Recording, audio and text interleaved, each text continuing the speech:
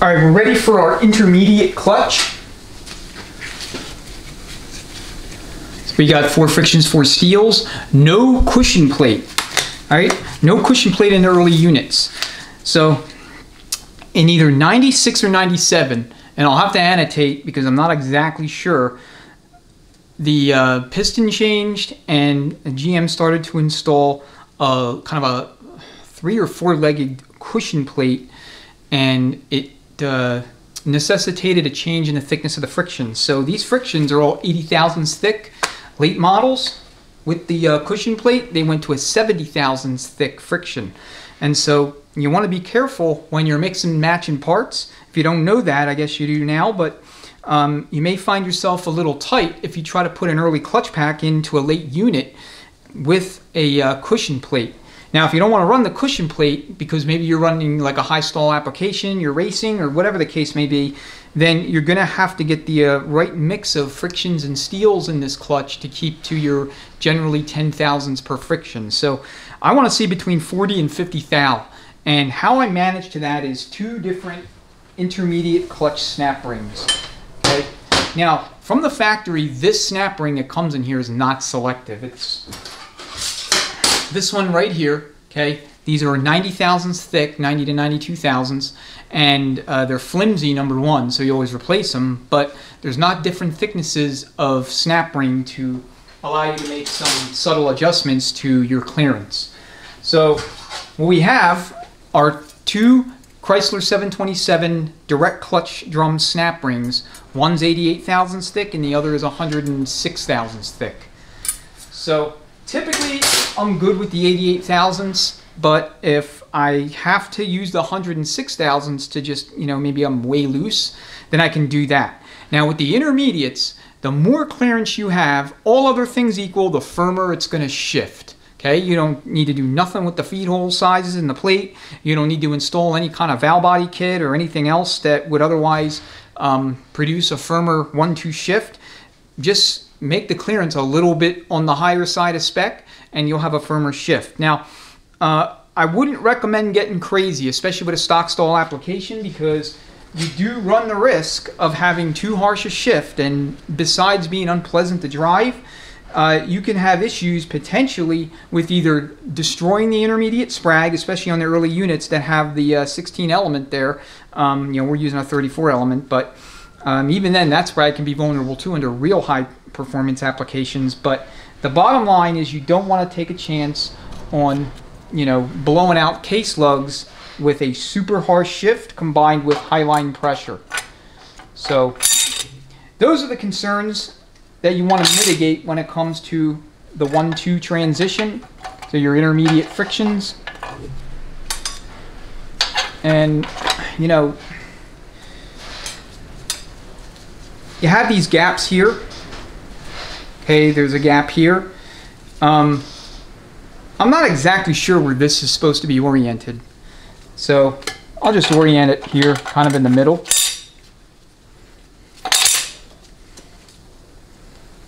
I personally don't think it matters at all, but and between now and when I'm ready to do anything further, I'll check my footage and see how they were coming out.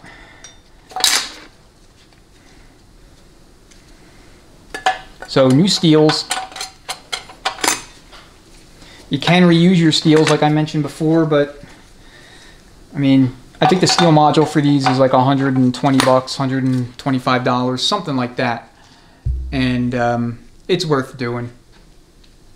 So hopefully that was in focus. I don't know if it was or not. All right. So I'm going to install first my 88 thousandths thick snap ring.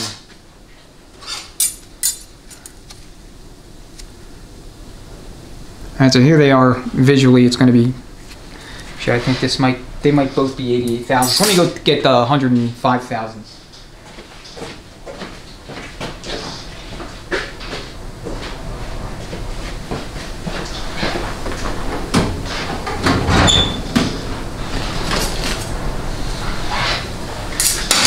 Yeah, we got 288 thousandths thick snap rings, so this is what they look like.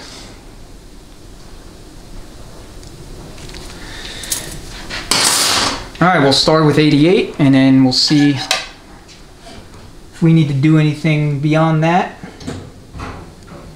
If I'm looking here where the backing plate is situated relative to that lug, I'm thinking I'm going to be a little stout on clearance. So let me try the 106 thousandths thick snap ring first and see what that does for me.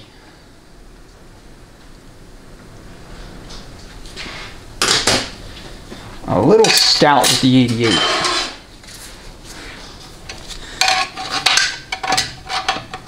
Okay, we want to pay a little bit more attention to clutch clearance here, especially given the customer's initial concern about a harsh 1-2 shift. So we don't want to get too aggressive with the clearance. And I'm sorry this is sloppy, but the tripod's kind of in the way.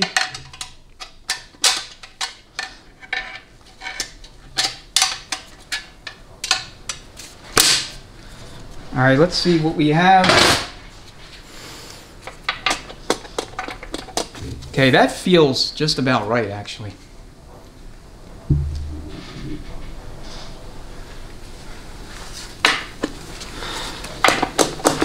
All right, I'm gonna do a quick air check. Make sure everything's actually working. And then we'll assess just by eye what the clearance is likely to be.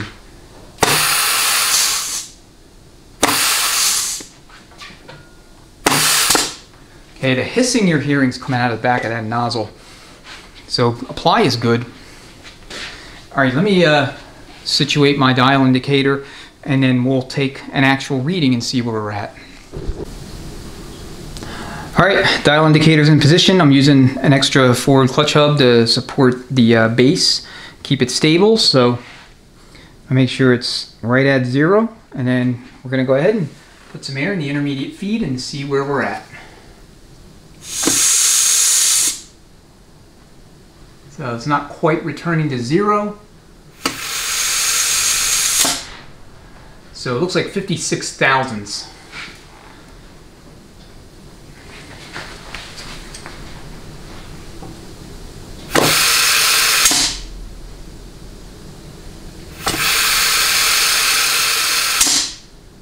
Yeah, 55, 56. Let me zoom in a little bit so you can see the indicator more clearly.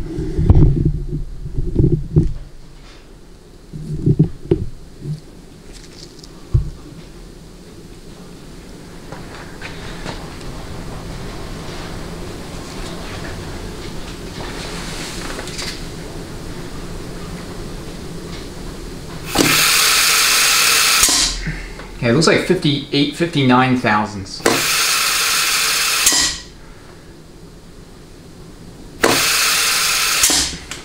59 thou, that's going to be on the high side.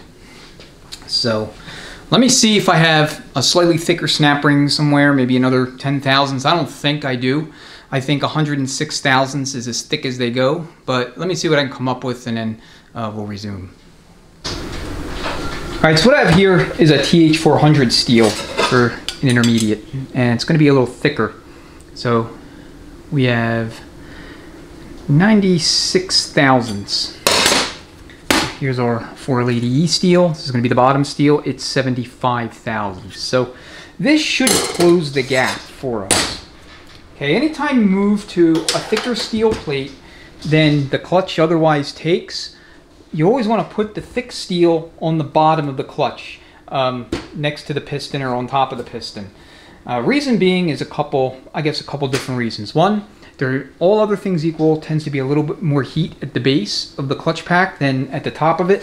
And then the other reason, if you're dealing with lugs, either in the case or the drum, you don't want a thin steel at the bottom where the tabs may get caught up underneath the base of the lugs, because the lugs sometimes, and I'm speaking generally, transmissions sometimes, like in these, will not go all the way down to the bottom. There'll be like a gap there. So if you get one of these tabs and they're permitted to go underneath that gap, they're going to lock up the clutch and you'll have a no apply situation. So Unfortunately, there is no intermediate snap ring thickness between 105 thousandths and 88 thousandths, or 106 and 88. I wish there was. That would make things very nice. So if we're a little too thick with this, I could just step down to that next size increment down to, say, 98 thousandths, and it'd be perfect probably. But as it is right now, this is what we're going to try and see how we do. So let me reposition the camera, and we'll load up the clutch again and take another measurement.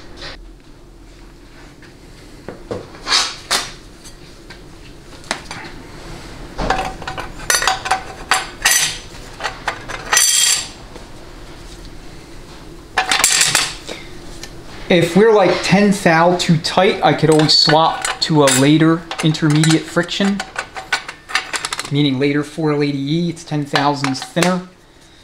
So, and to be clear, because I've had a couple comments about this on a couple other videos, there's absolutely nothing wrong with mixing and matching brands of friction for a particular clutch pack. Okay, nothing wrong with it, absolutely not. Some people tried to tell me there was.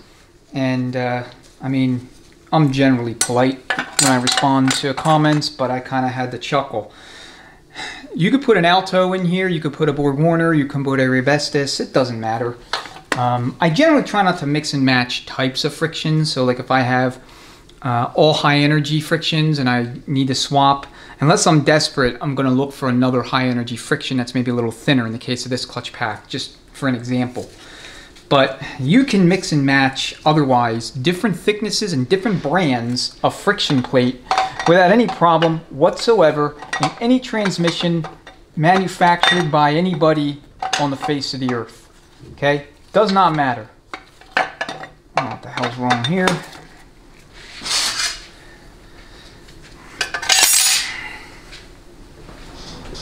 So don't let anybody try to tell you that, because it's not true.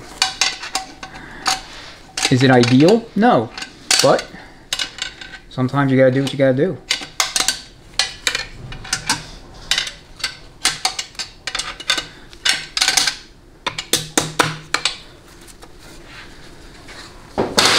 Alright, let me just by hand assess things. It feels kind of tight, so we may have to go with that thinner intermediate friction, but let's take a look. I'm going to work the clutch pack a couple times, and then we'll put the dial indicator in there.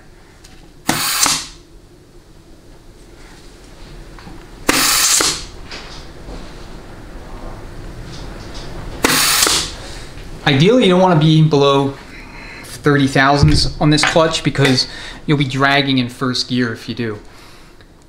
So if we're at like 40 to 45, maybe 50 on the high side, then we're good, we're done. And we can put the intermediate braking band in and the direct clutch drum in. So here's what I'm using for a plate, or a base I should say, for the base on the indicator. It's just another forward clutch hub.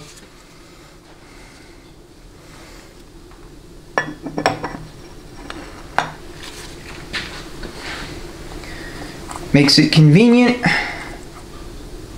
and it's stable enough so you could do a valid measurement. Now, you could use feeler gauges here too. Most of you probably not going to want to monkey with something like this. Just use feeler gauges. It's same principle. With the feeler gauges, you want to measure multiple spots and then just take an average. The amount that you're going to vary is not going to be material. As long as you're not, your technique isn't flawed in some way, you'll be fine.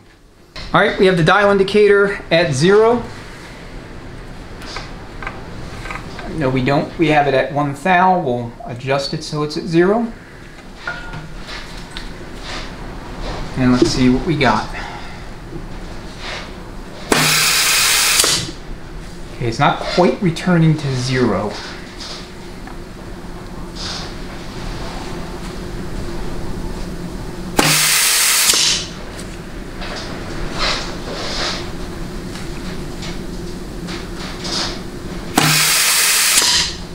$37.38 thousandths. So I'm at 1.5 on the indicator.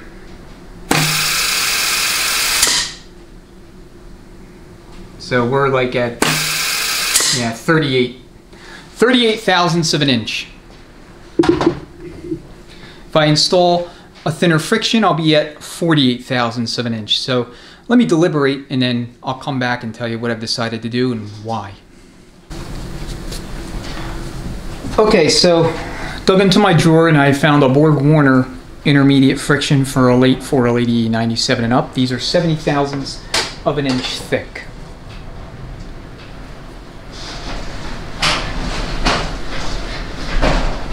All right, compared to our early Alto friction, it'll be about 81 thousandths, 82 thousandths. So we're going to go ahead and install the 78 thousandths thick Borg-Warner, and we're going to put it at the very top of the clutch pack. So whether it be a steel plate or a friction plate, you want all your thinner plates at the top and the thicker stuff at the bottom. So we'll see what sort of clearance this gives me, and then I'll make a decision. And I know I told you I was going to come back with a decision, but I decided I'd show this part of the process to you. Like I said, this is kind of geared toward DIYers, and so I want to show you everything that's going on. But you're already getting a sense for the kinds of little challenges or bumps in the road that you might encounter on reassembly that maybe you didn't think about or didn't consider, because you've never built these before. Okay, for builders, obviously this is something that's second nature. I mean, we keep all of these different spares, extra clutches, extra steel plates, extra backing plates, extra snap rings. You never know when you're going to need to mix and match and swap and improvise, adapt and overcome, so to speak, on the spot. I mean, unless you like either reordering stuff over and over again until you finally get what you need, or making multiple trips to your transport supplier in town, you want to have this stuff. So if you're a DIYer and you've not built a 4L80E before, my first piece of advice for you would be to just make sure you keep all your steels and all your frictions, because if you run into anything weird, you want to be able to go back to those parts for reference. All right, you want to be able to duplicate or replicate what was in there before. So don't throw anything out other than maybe gaskets and whatnot, but all your lip seals, keep them on the pistons. All your frictions and steels, if they're in half decent shape, set them aside, but do not throw them out. Okay. Let's get the contraption back into position.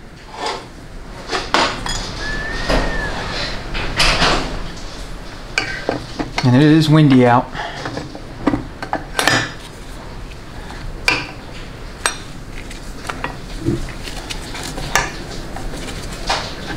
I think it's raining too.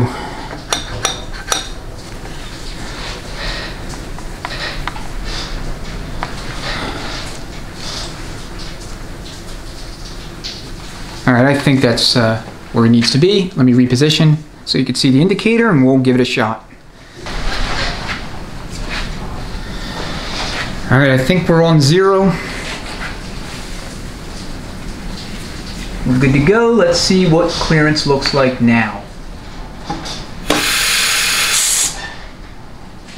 We're not as stable as we thought. Assuming that's technically a valid reading, we're right under 50.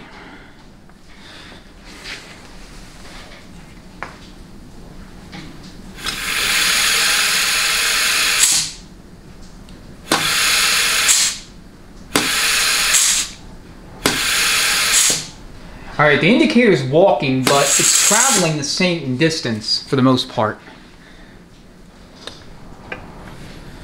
Let me reset it.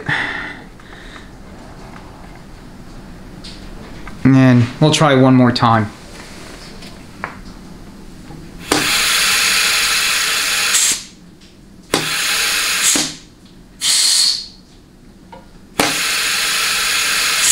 Yeah, this thing's walking around, but I guess it maybe will stay there. 50 thousandths. So 12 thousandths variance or 12 thousandths difference. So what this means is we'll have either a slightly firmer shift if we stay with this in the 1-2, or a slightly softer shift if we decide to put that other clutch pack back in there, the one that's a little bit thicker. So again, now I'll deliberate and then I'll come back and let you know exactly what I decided to do. All right, we're gonna try out a new combo. So we have 2 TH400 flat steels, 2 4L80E early flat steels.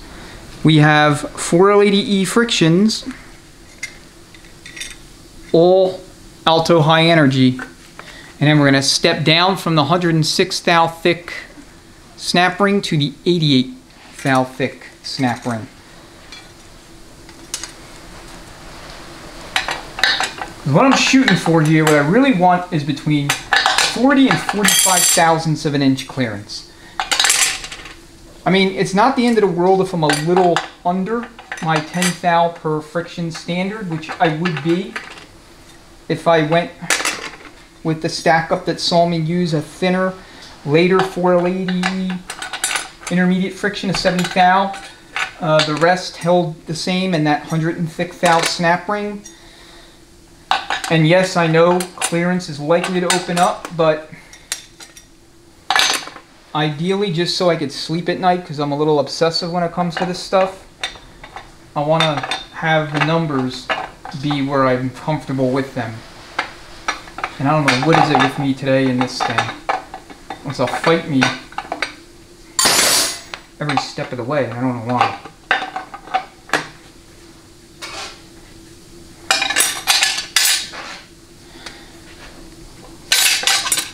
So what's the moral of the story here, if you haven't figured it out already?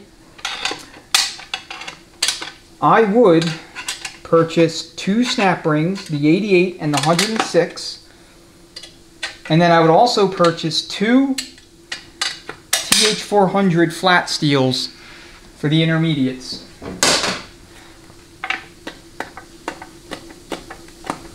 Okay, that feels like that's a little bit looser than that 38 thou combo, the one that I just kind of enunciated. But we'll see. We'll see. Do you have to be this obsessive? I mean, that's up to you, you know. If you never built one of these before, you're probably going to err on the side of conservatism. In other words, you're going to be very strict, just like I'm being right here.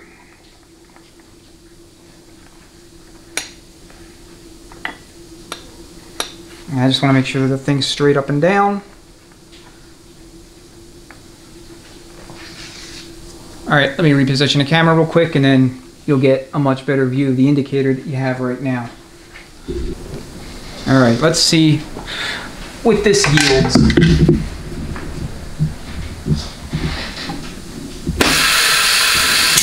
And that's even tighter. So I bet if I do this and swap in elite model friction, I'll be right where I need to be.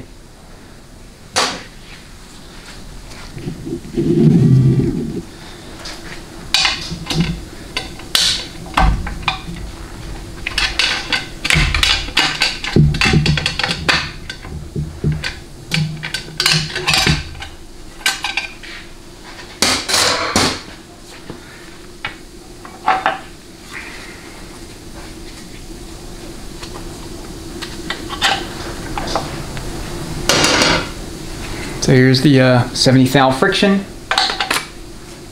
Again, in a stock application, you have a lot of flexibility. Now, if this was high performance, we would actually go with the original stack up.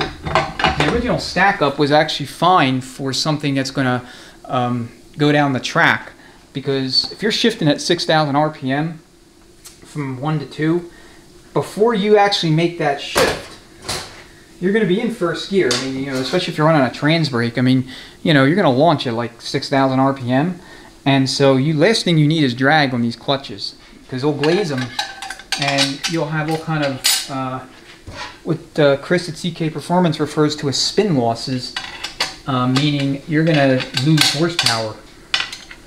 So for a performance deal, you know, the 50 to 60 thousandths range is fine, but for what we're trying to do, I'd rather keep it a little more civilized versus wild and crazy.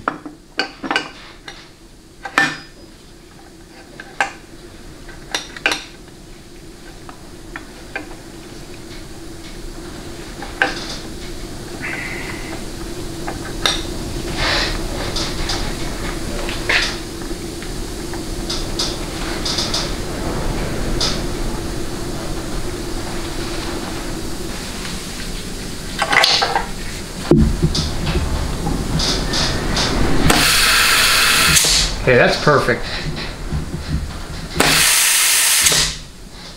We'll return in 1 thou below zero.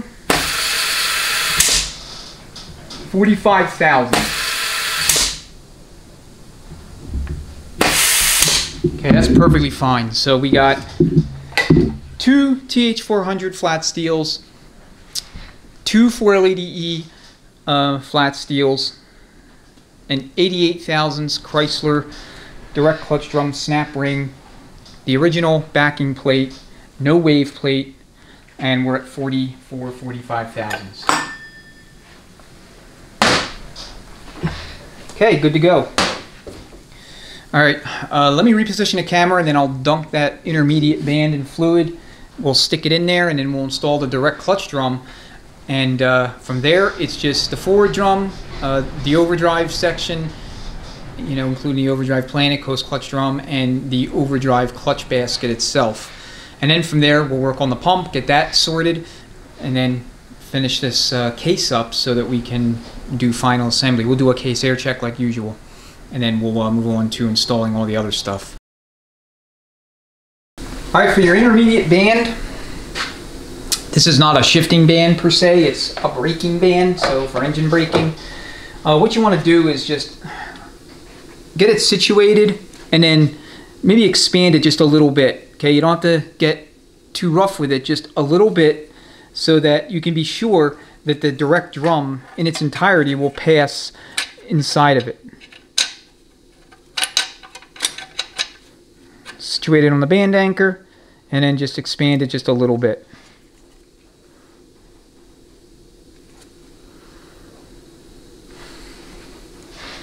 All right, with the drum itself, there is a special tool that you could use to lower the drum and mesh it with the intermediate clutch packs. So you also have a special tool that will align all of the teeth on the intermediate clutch. So this is a Kentmore tool, and it is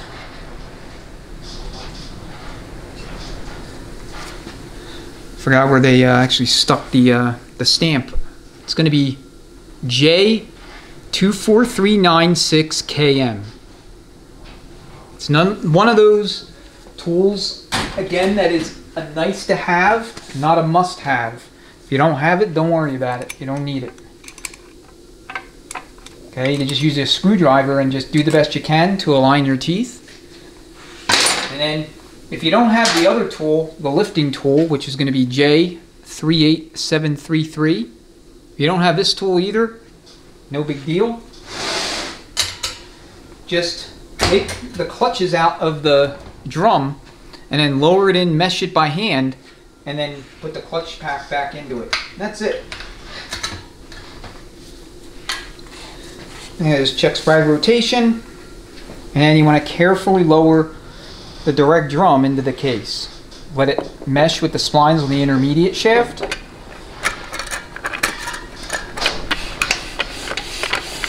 And then you're going to have to monkey with it to get it to mesh onto and mate with the intermediate clutch pack. Okay, it's not anywhere near close to being on.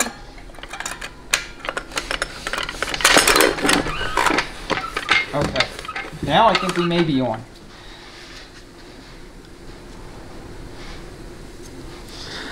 So The surefire test here to do is just simply work the intermediate clutch.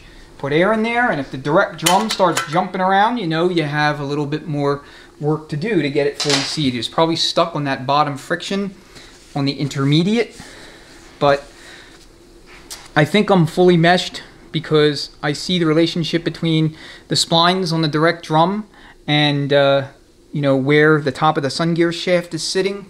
I think I'm meshed. So let's see if I'm wrong or right. Do a quick air check on the intermediate clutch. Okay, looks like I'm wrong because it's moving. So when it's moving like that, we got one more tooth to go.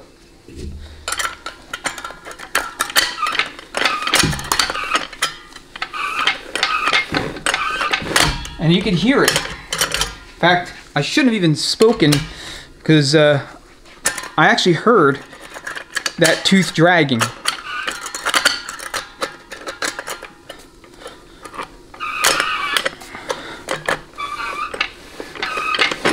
You hear it, see that?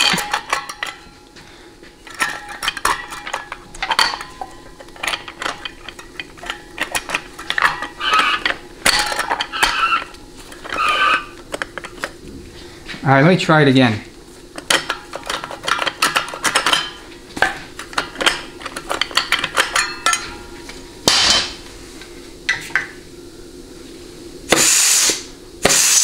Okay, now we're good.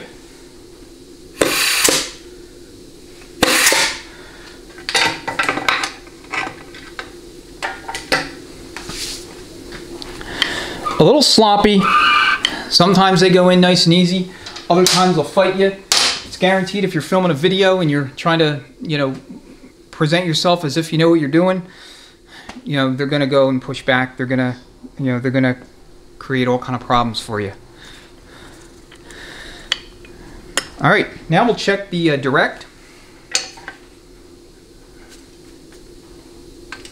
So if you have a rubber tip nozzle, you're gonna have to take the tip off. Okay, this nozzle does not fit perfect. And then for high reverse, I mean, there's going to be a whole lot of whooshing. Okay, that's coming out of the direct clutch passage. I mean, I don't have a way to plug it up. I mean, I do, but I don't feel like going and get it. Basically, the bottom line is you want to make sure the clutch is working. The direct clutch will have bleed as well. That's that bleeder ball capsule, so everything's fine. What was I going to say? Transgo shift kit comes with little rubber inserts that go into the direct and the high reverse passages in the case to allow for a little bit better sealing. So, I mean, you know, I don't know if Sonnax has something equivalent. If they do, they'll sell it individually. But if you want those things, you're going to have to buy the Transgo shift kit. The only thing that I wouldn't use from their kits is the pressure relief mechanism for EPC. They call it the EPC relief. And I've mentioned this in other 4LED videos, but that pressure mechanism tends to malfunction. At least there's a track record of it happening. I've seen it myself a few times. And it's not pretty when it does because the transmission suffers by burning up. You know, you got a massive pressure loss there right at the electronic pressure control solenoid. And so you really don't want to use that thing, but the rest of the kit is fine. The HD2, I wouldn't recommend using that kit at all. You really don't need it if you're overhauling the unit on the bench like this. Just dual feed the direct clutch internally. It costs, I don't know, whatever the cost of that cut plug is. And just drill your hole sizes as you need to.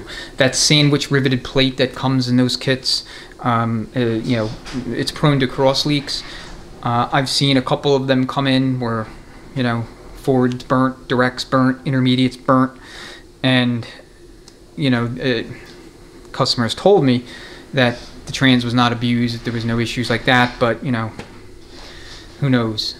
Anyway, we'll go back to the bench. We'll finish up the forward drum, the close clutch drum, and overdrive planet assembly. We'll do the sealing rings on the input shaft, and then we'll assemble the pump. And then from there, we'll be ready to do a trial end plate check for the front with everything in here. All right, forward clutch drum.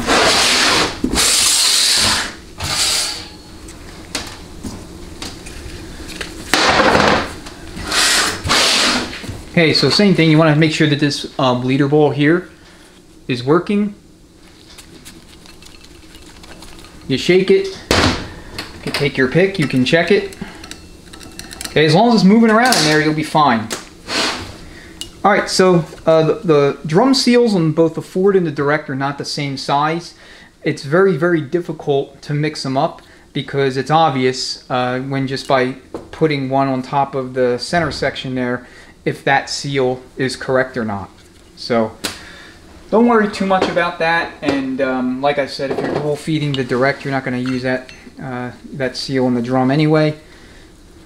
But GM puts these seals in the TH400s, 480Es to kind of soften engagement. Now they call garage engagement into drives. So same deal. You want the lip facing you when you install it onto the drum.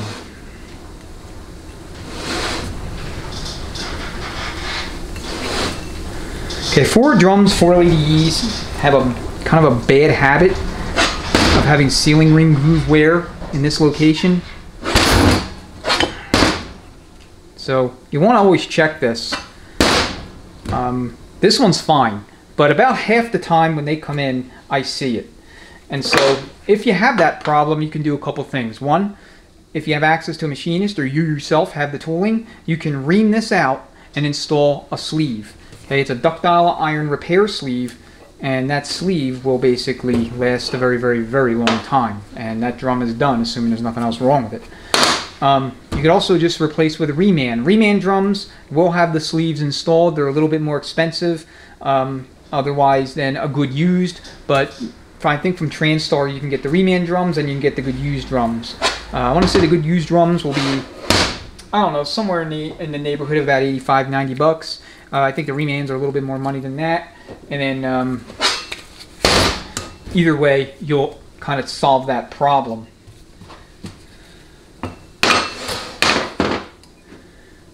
All right, 97 and up had the bonded pistons introduced into the Ford and the Direct clutch. So you can retro those drums into these earlier units if you want. These don't have the cracking issues that the 4L60Es and the 700R4s did with the Ford pistons. They would like to crack, as they got real old or a lot of miles or hard use. Anytime I do a 700R4 4L60E, I always swap out the aluminum pistons for the bonded steel and rubber late model pistons that went into those starting in the same year, 1997. Alright, same deal with respect to your lip seals. Okay, those older seals, or old seals I should say, these were not as hardened as the Direct drums lip seals were. Direct drum seals were kind of starting to get hard, and you saw some signs of slippage, which we didn't see in the Ford clutches when we took this thing apart. But 150,000, 175,000, it's starting to get up there for transmissions in general. Some of these will last double that, believe it or not. I've had one come in here about 4 years ago. Guy swore up and down it had 350,000 miles or so. Original transmission, original truck. He was the original owner of the truck. It was like a 95 or 96 vehicle. Heavy duty, 25 or 3500, I can't remember exactly which, but the what I did remember was the mileage, and the transmission, if I'm recalling everything now correctly as I'm thinking about it, did not have anything done to it. I mean, it was all original. So, alright, same deal, just with your lip seal tool, go all the way around, a little bit of downward pressure.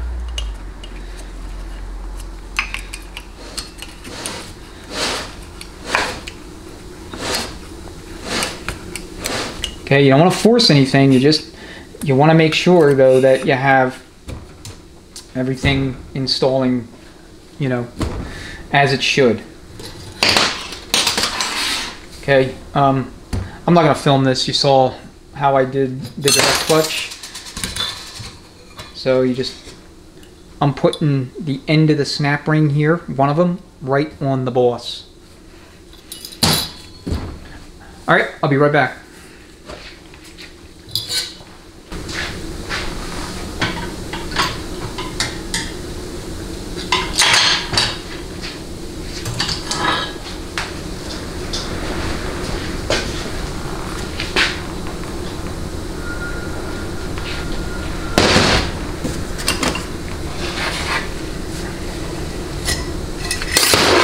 Okay, forwards.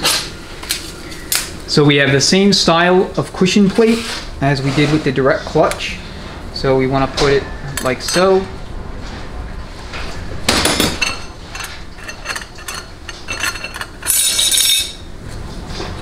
Okay, now if you were to reverse this, these tabs, actually here I'll show you. If you were to put this thing in upside down, look what happens. See, the tab will be tempted to dip underneath the lug there. And then you won't be able to get it out when you're filming. Okay, frictions and steels, 5 and 5. These are thinner, 75 thousandths or so thick. Looks like it's coming right in at 77.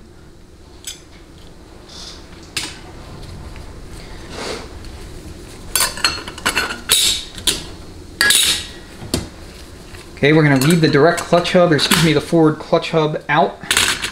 Okay, it's sitting over there. We're not going to put it in. Not right now anyway. We're going to do our clearance measurement. But we can't do that until the pump is assembled. So we test this on the bench via the pump.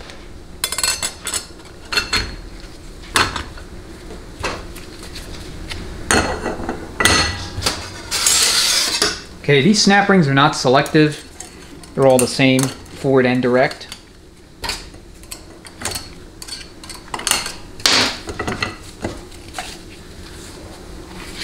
If you can get a hose in here, into this feed location, there's 2 of them, one on each side, then you can air check this independently of the pump, but you know, it's kind of a pain. Okay. So here's our coast clutch. I don't mean to be reaching across like that, but I'm gonna do it anyway. So here's our planet and our snap ring, and then we have our input shaft. So we have sealing rings. Okay. There are special tools to go ahead and expand and then resize these rings, but you don't need them. So again, it depends on like how extreme, quote unquote, you want to be. Here I have a sizer that I use for my 204Rs. Okay, this will work for the smaller ones, but it's a little bit too small for the bigger ones.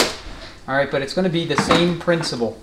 This is the expander, and then here are the 2 sizers, the purpose-built sizers for each of these pairs of sealing rings. Alright, so I'll do one of the sealing rings with this one, and then I'll do one with the other one. But the expander itself, I want to say, is between $30 and $40, and I think Adaptacase makes it. They make really good tools, so I mean, if you're going to splurge a little bit, you do a lot of these, then it may make sense just to buy all the special tools that make this task and others like it more efficient and generally lower procedural risk. So you can carefully expand these sealing rings over top the over top here on the shaft. I'm not doing it because one, I have to get this done, so I'm trying to cut out as many unnecessary minutes in terms of work time as I can.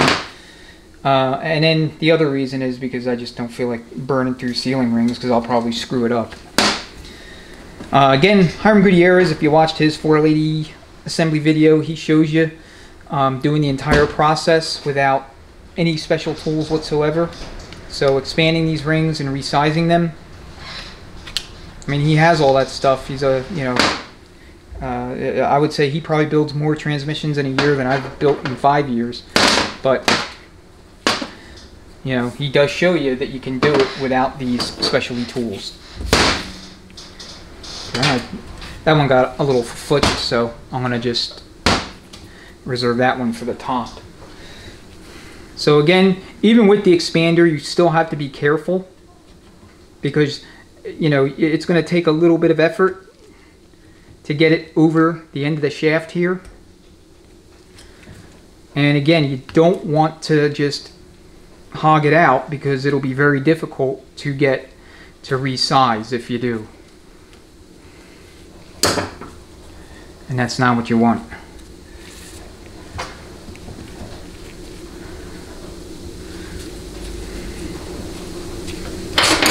Okay, so same deal, hose clamp, strip of rubber from that you know, rubber sheet kit. So if you have rubber sheets, and I mean that's a 6x6 sheet, but I think that they come in 8x11 or, you know, 15 by, you know, 12 by 15. I mean, I've seen all different sizes, so whatever, you know, whatever size that works, that's what you need. Let's see, I think I'm overlapped a little bit. So this is kind of why, if you're in a production environment, you don't use these kinds of tools, because it's just, you know, there's a lot of opportunity for unnecessary minutes. And I think, now that I'm looking at this a little more carefully, I think this might be too big, but we'll see. It's going to have to overlap. My worst case scenario, I screw it up and I'll just put another one on. I may have dozens and dozens of these things, but still, or rather not. Yeah, this is actually too big. So it was kind of bowing out a section there, and I didn't like that. So we'll have to resort to our specialty tool.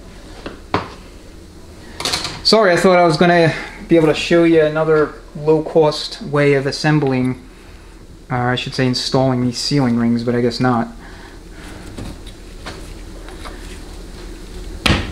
Hey, there we go.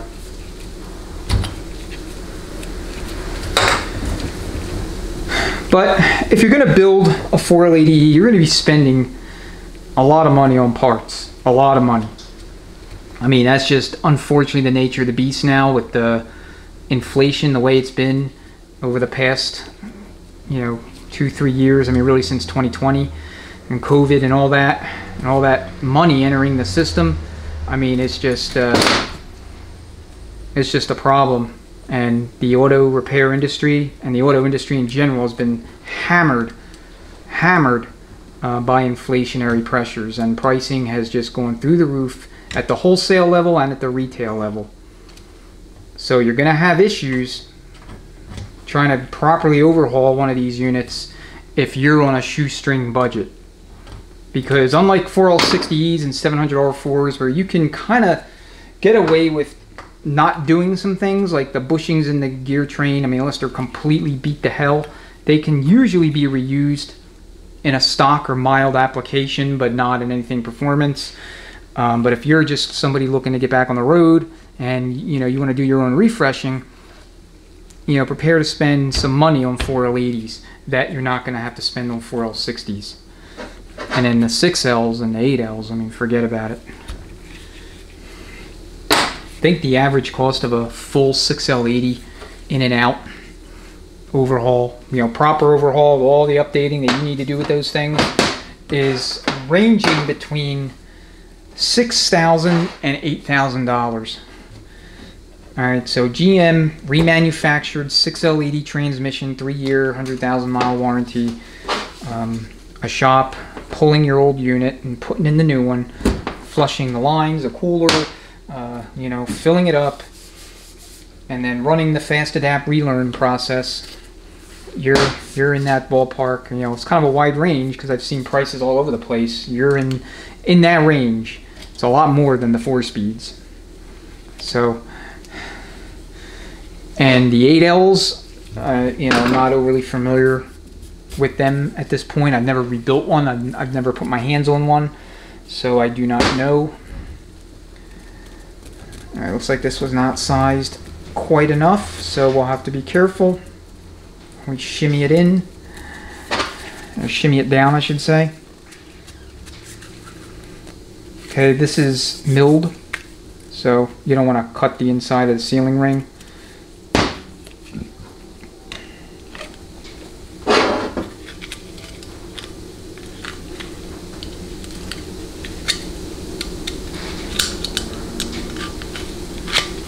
Okay, the design of these shafts changed. It's a subtle change, and it involves, you know, the interior of the feed passages for the forward clutch. And I want to say in 2001 is when they introduced a slightly different shaft that fed the forward clutch from both sides. And I'll, to be honest with you, I can't remember if it was here or here. But it's in the ATSG manual, so if you don't have that manual, like I said, it will be linked in the description so that you do have it, because you want it handy when you're rebuilding one of these. I mean, I have mine on the bench over there, just in case I need to refer to it.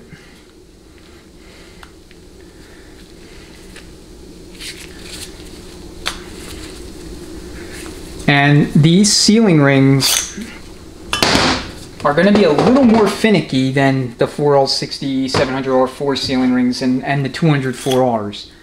Okay, not much, but it's going to be a little bit more of a process, just a little bit more tedious work effort to get them sized. Because you obviously don't want to break them, but you can't baby them either.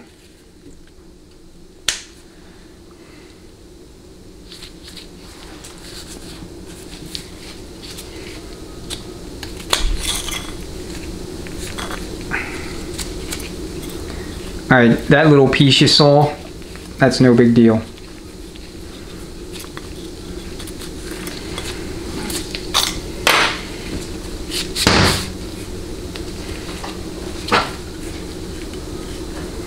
Alright, while you're doing this, just overlook your splines. I mean, you really should have done that prior, but then again, you should have done it during inspection.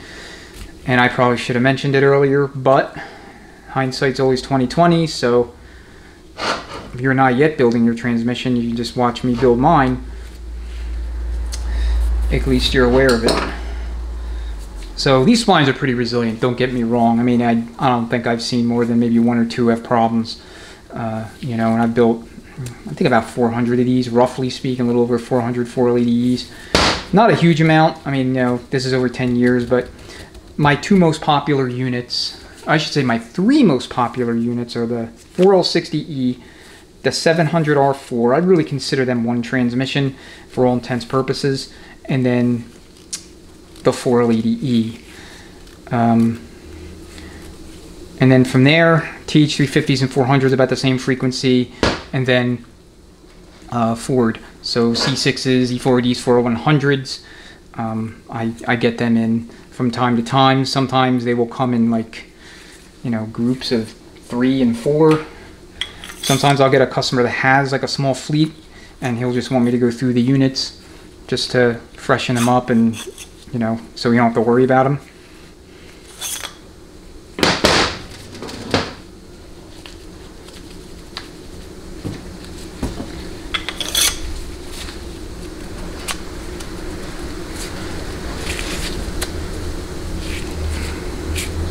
Okay. Alright, you can leave your sizers in place for now while you assemble the coast clutch drum.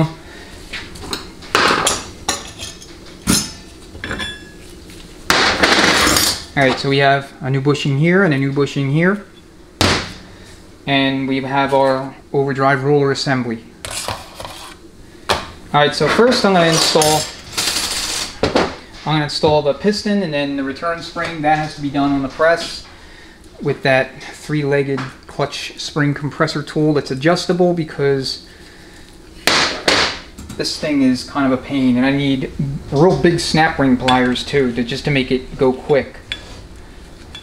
So from a tooling perspective, you know, get the biggest snap ring pliers that you can find that will expand this thing, and then be warned, unless you got a really, really beefy foot press or you're just a really big person, you can put a lot of weight to it. Be prepared to have to use a traditional press to install and compress that snap ring so that you can get this, compress the return spring assembly so that you can install the snap ring. Okay, and we'll have it so that one of the ends is like this. Alright, I will be right back.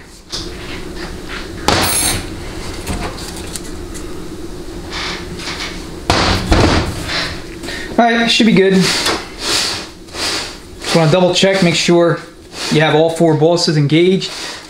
Okay, like I said, this snap ring can be a little bit difficult. Alright, so here's our clutch pack. So, got 3 frictions, 3 steels. Nothing is selective here. Okay, it's not a shifting clutch, it just comes on in your lower range settings. Alright, so there were 2 designs of these overdrive roller assemblies. There was an early design and a late design. Okay, this is the early design. And in my humble opinion, I like this. This is the better of the 2 designs. Okay, the late design has thinner rollers, and so they changed the, obviously the sprag itself, or excuse me, the roller clutch itself, the cam, and consequently the drum. Okay, additionally, the outer race here in the planet, which these are pressed in by the way, also changed. So if you want to swap to an earlier design for high performance and you're working on a 2001 model year unit or newer, then you're going to want to retro the drum, a new sprag, and a planet. Okay. Now, like I said, you can remove this. You can overhaul this entire planet. So here's the snap ring. You just remove it. Out come the pinions and all the little gears. You have your captured bearing here that obviously can come out. And then you can liberate this race. Okay, so pop quiz. Knowing what you know now about the relationship between sprag rotation and clutch basket orientation in the case, which direction do you think this assembly will freewheel and which direction will it lock up? Okay, if you guessed freewheel counterclockwise, you'd be correct because this sits in the case with the clutch basket facing to the rear. Okay, so all we're going to do is just kind of carefully seat it, rotating counterclockwise. Okay, first it has to mesh with the sun gear. Alright. Okay, nice and easy. Now, if you have a situation, and I see this from time to time personally when I'm working on the late, second design assemblies, if you have a situation where this is freewheeling in both directions, then either you have a defective roller assembly or you've installed it backwards. And more often than not, it's just simply because you didn't install it correctly. Maybe it's on backwards, or that's kind of hard to do. But what usually is the problem is it's not fully locked on or locked in place on the cam. So it's not as big as an issue here with the first design. But the second design, you can run into that. Now, occasionally you'll get one bad out of the box and it'll freewheel in both directions, and it is what it is. It's another reason you want to have all your old parts. You don't want to throw them out. So if you run into that and you're not certain, you think you have it right, just pop the old roller clutch assembly into place and then test fit it. If that works, then you know you have one bad out of the box. Alright, frictions and steels, clutch pack. So 3 frictions, 3 steels. And looks like I got a misplaced friction. Yes, I do. There we go.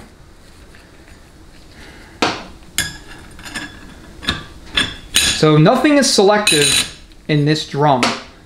Your clearance is what it is. It's not a shifting clutch or a working clutch. You're using it for engine braking. So if you're towing and hauling, which you're probably doing to some extent if you have a 4LEDE, then this clutch will help out when it comes to negotiating steeper grades. So this will have an up stamped into the plate. That obviously means it needs to face up. Okay, so now we're going to install our planet for the final time. So we got to mesh the planetary pinions between the sun gear, and then we have to mesh our friction teeth on those splines. And then finally we have to settle in on the roller clutch assembly. So notice the height between the plate and the lugs.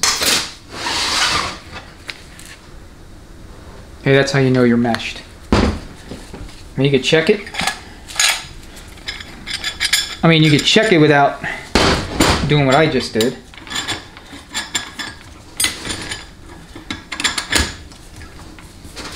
Probably best to put the snap ring in first.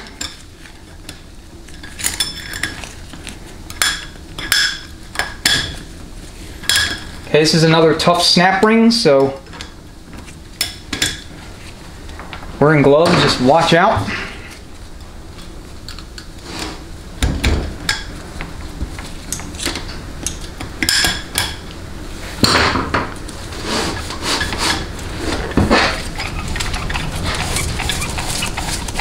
Okay, so when the overdrive clutch is applied, this is going to release and freewheel. Okay, it's going to hold in all other gears and all other ranges. So if you have no movement in reverse or any forward range setting, all of a sudden, chances are this overdrive roller assembly has failed. Okay, and if that's the case, you got to open up the unit and at bare minimum replace it. But let's face it, if you're doing that, you're rebuilding the whole transmission. All right, let's grab the input shaft. Sealing rings have been sitting around. The sizing tools, so they should be good.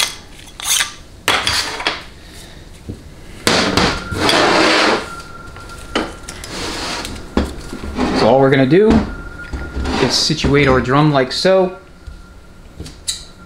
Back, let me go get my snap ring pliers.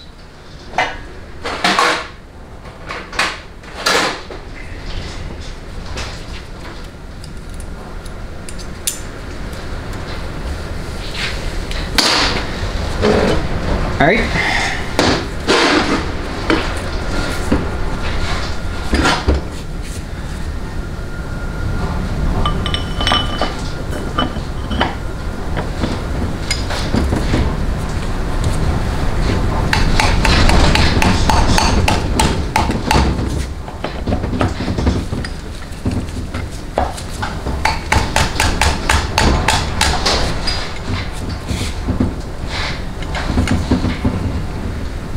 You may have to persuade this. I mean, worst case scenario, I tear a sealing ring and I'll have to install another one.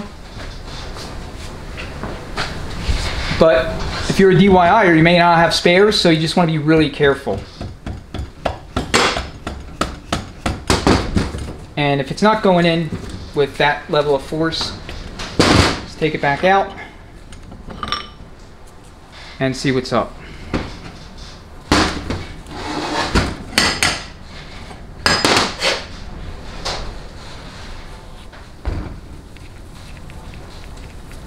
And that's why I like to keep sizing tools on, because sometimes it's just stubborn and it'll protrude a little bit. You know, I'm talking about one of the sealing rings and it'll get, you know, caught up. There we go. Either that or I was just doing something wrong, which is, you know, I would say that's the more likely possibility. That's why you don't force anything. You want to make sure if there's something not right, you kind of take a few steps back, take things apart, and then figure out what's up before proceeding, because chances are it's just something like that, just a minor, you know, minor little manual assembly error.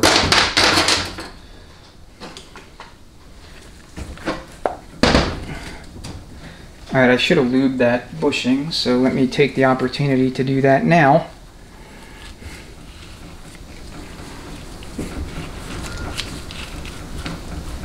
You lube your sealing rings, lube the pocket, just get it ready to go for the pump.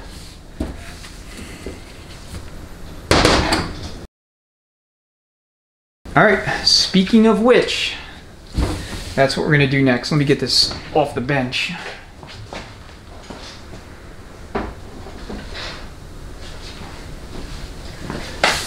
Thing's kind of awkward. Alright, pump body. Pump body is very basic on these.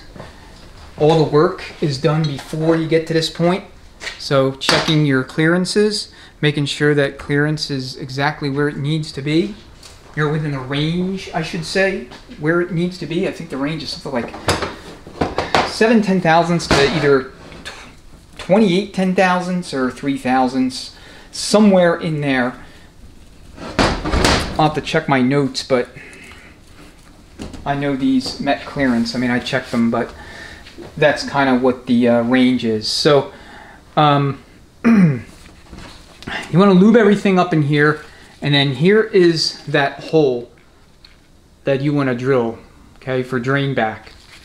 All right, 1/4 of an inch, just going at a real shallow angle. So, you know, with it kind of like so, just come in with your bit about like this angle, as shallow as you can get it. So use a longer drill bit if you need to, longer than what is usually, you know, found hanging on the shelf at stores like Home Depot.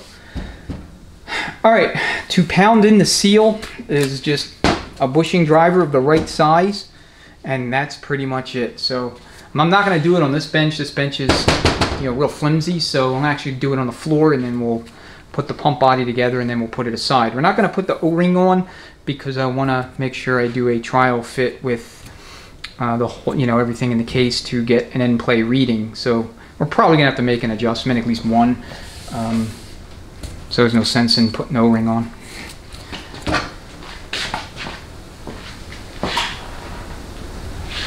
Okay, I'm going to use a towel, and I'll put the pump body on a towel, and then I'm going to use just a big giant bushing driver.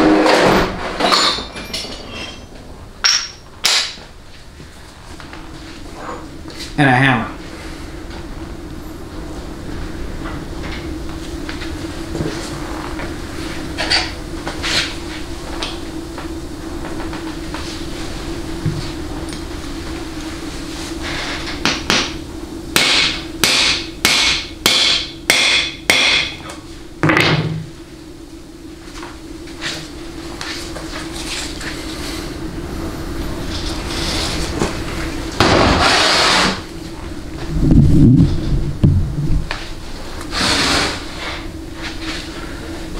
Okay, install your driven gear first. Alright, if you recall from the teardown video, if you watched it, I indexed. So again, it's just a way for me to know the orientation. I mean, I don't think it matters matching up the specific drive and driven gear teeth because they rotate differentially. So, I mean, all that matters is that you have the correct side facing in the correct direction. Okay, for the drive gear, they're going to have dots, tell you face up. The aftermarket gears may or may not have this. Your flats are going to face forward. So when we're looking at the pump like this, this is the rear of the pump body.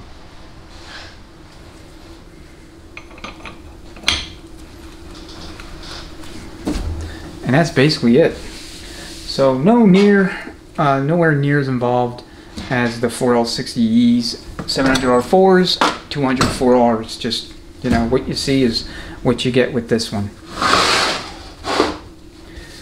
Okay, I'm gonna drag the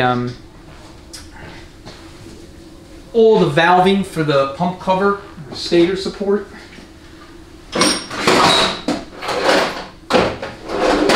Drag that over.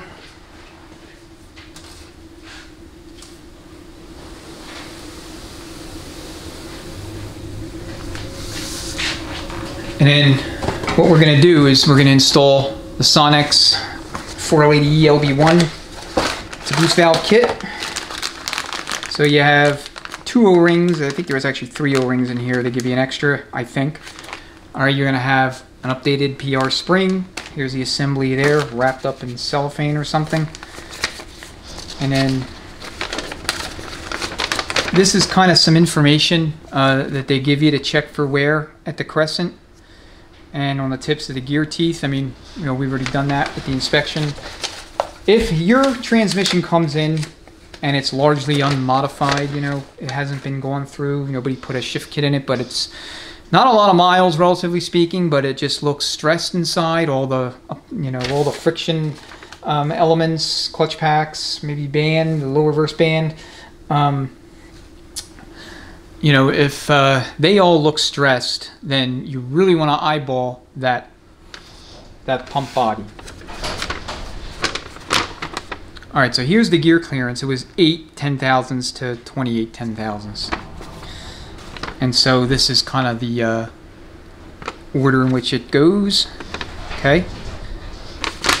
Now, this is very important. Sonnax makes a full-time line-to-lube pressure regulator valve.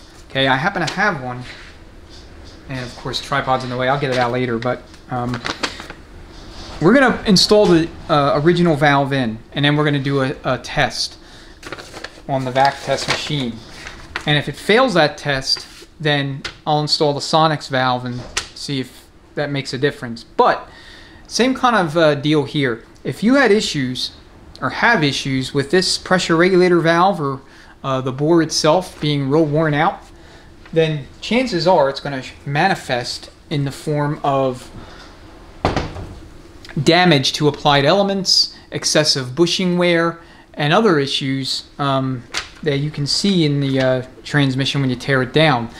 And that's assuming you don't know nothing about it history-wise. If you have a customer for the unit and they can tell you, oh, it started to slip, oh, it was slipping here, it was slipping there, or it was delayed engagements, and you know, if they are kind of handy enough to perform pressure testing, you can gather that information from them as well, and that will let you know that you really need to either hone in on the testing and visual inspection of both of these castings, or just simply replace the pump if you don't have the test equipment.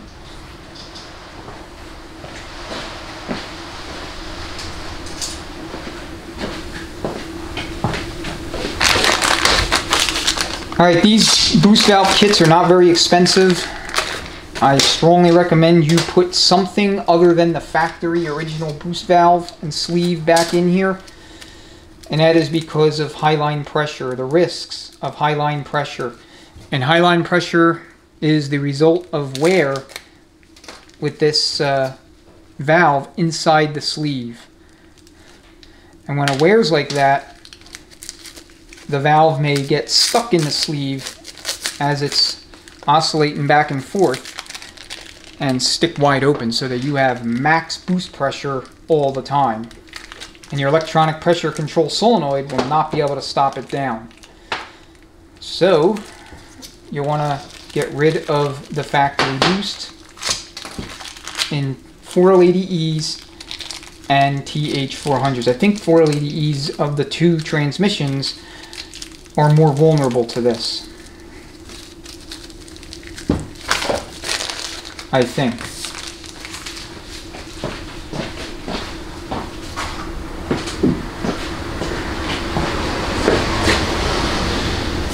Alright, so you're going to reuse your spring here. We're going to swap the factory PR spring with the Sonnax spring. This is the OE boost spring or boost valve spring.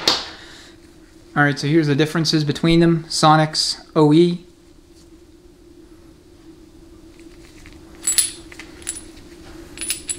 Okay, I don't think this particular valve and sleeve are worn. Again, nothing that I saw in the transmission would lead me to believe they, you know, they're problematic, but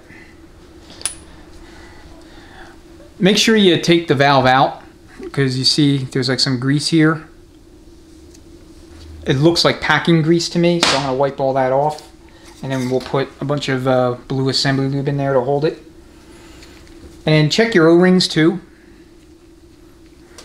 Every once in a while I'll get one, you know, where one of the O-rings is just rock hard. And you know, I don't know if Sonnax still makes the replacement O-rings or extra O-rings as a package available anymore. I haven't seen it in a while. So I have a few extras, but not many. Okay, here is kind of a danger zone for this one because it has to traverse these cutouts to get to the sealing ring, groove rather. So what I'll do is I'll try to help it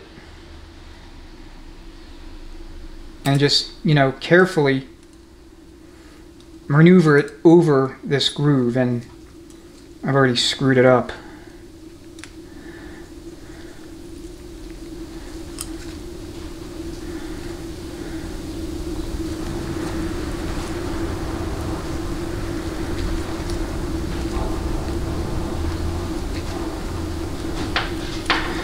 I mean, I guess this is necessary, but I really don't like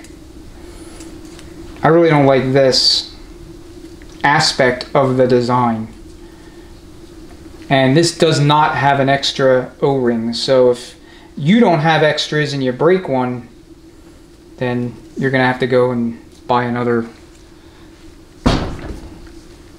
kit, which sucks.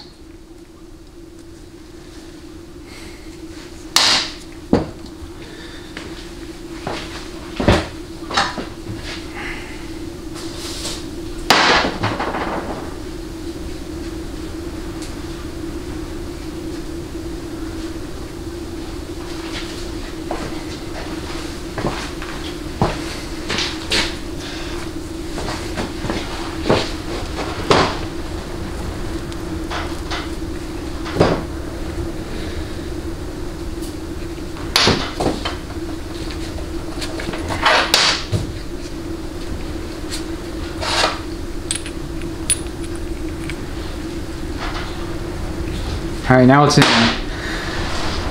Okay, what I'm going to do now is I'm going to install these other two valves, the TB, the TC enable, and the torque converter limit valve. We'll also install the lockup valve, and then I'll install the pressure regulator valve. All right, so WD everything up.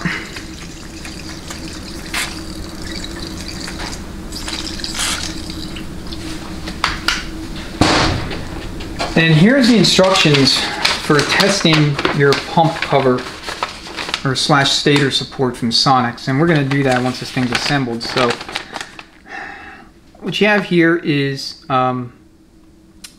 pressure regulator valve test port location, your end plug testing, and then here's going to be your TCC control valve, pressure regulator, boost, and then you have your enable valve here, and then you have your TCC limit valve. All right, so all these in red are where they have you test. So we'll put this thing on the Sonnax machine and we'll test everything. Like I said, I mean, I have absolutely zero concerns about this area because we're installing you know, the O-ring boost valve. So we'll check here. I mean, we'll check here, don't get me wrong, but we'll check here. We'll check here and here. These are the areas that we're going to pay close attention to. If this fails, which I don't think it will, but if it fails, then we're going to have to install end plugs, because the end plugs, when they wear, especially if a unit's been gone through a few times, you know, you'll have leakage there, and that'll be an issue. Okay. So here's your converter clutch lockup valve. You test there, and then this is going to be your, I guess they're calling this the enable valve here. I don't know. It's the TCC lockup valve. But anyway, that's the instructions. So we'll keep those handy.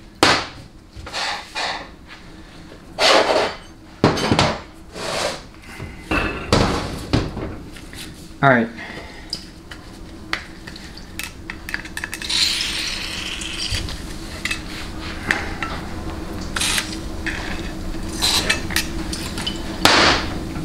All right, first things first, you want to get the end plugs installed.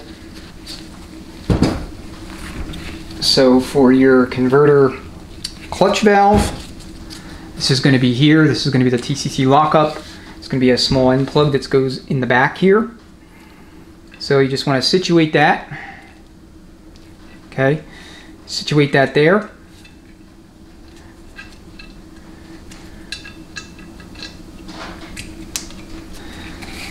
Just like that.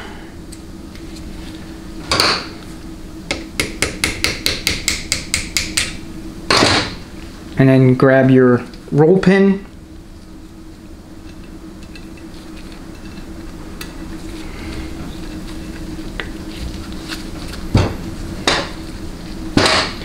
Looks like I neglected to bring my hammer, so I'm gonna improvise.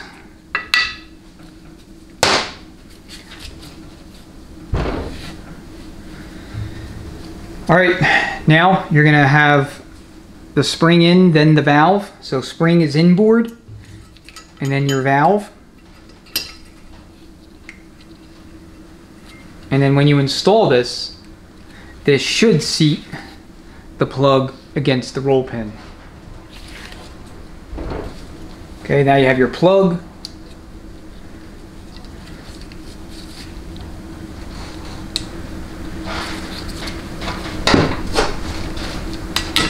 Oops.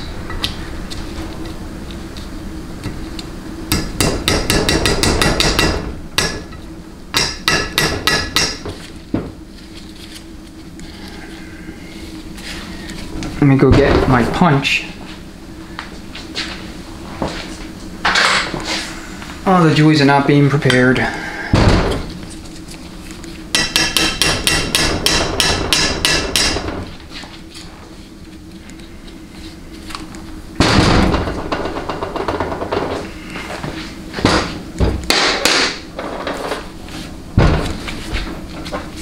I mean, I guess the good news is the likelihood of this being bad is minimal.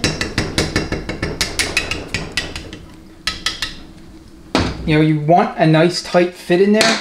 If it's real loose going in, then you're gonna have to consider that this plug may leak, which means you're gonna have to consider replacing it with the Sonnax O-ring plugs. And they all come in the zip kit.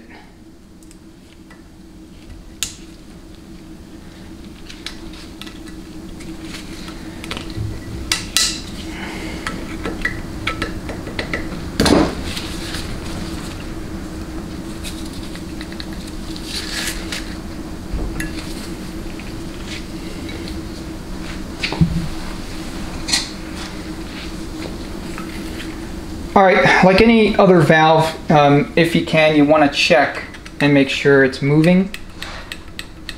Okay, you can just kind of push on the plug itself. I mean, I don't know that I can get at it in any other real way.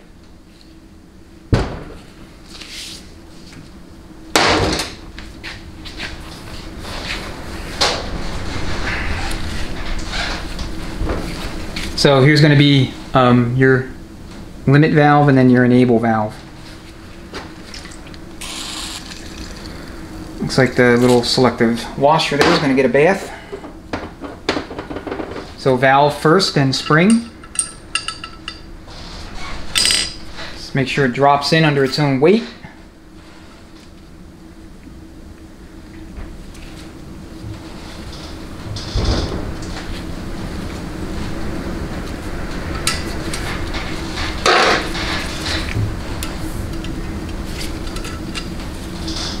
Okay, you will sometimes see like a wear mark where the roll pin was. I had this plug upside down.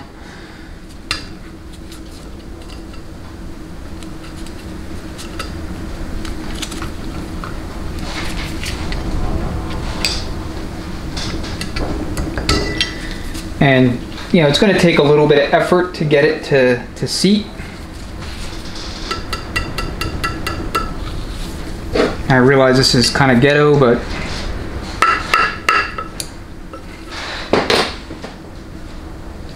the other hammer. I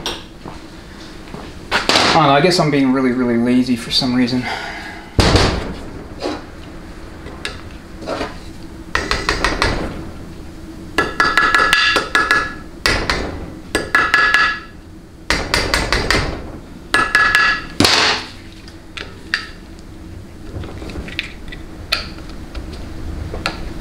Alright, there we go. Alright, we'll take a roll pin punch and we'll go through these roll pins, make sure they're 100% seated below flush before we do anything else. Alright, let's locate our bore for our enable valve. So again, same deal. Valve, then spring, and then screwdriver to compress the valve, or excuse me, compress the spring, so that you can get your cylindrical retainer in there.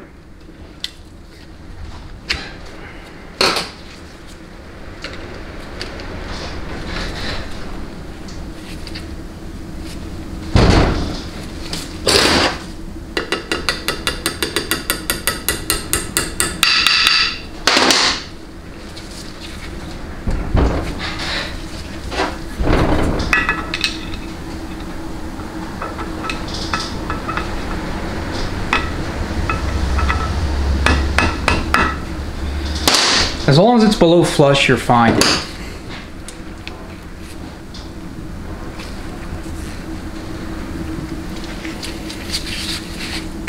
Okay, now we'll go ahead and we'll deal with the pressure regulator and boost valve assemblies. Alright, so first, our end plug.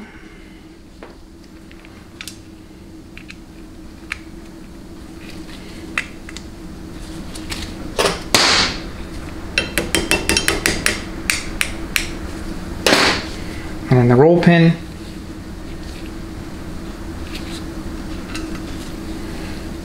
And all these roll pins, you want this little lip here.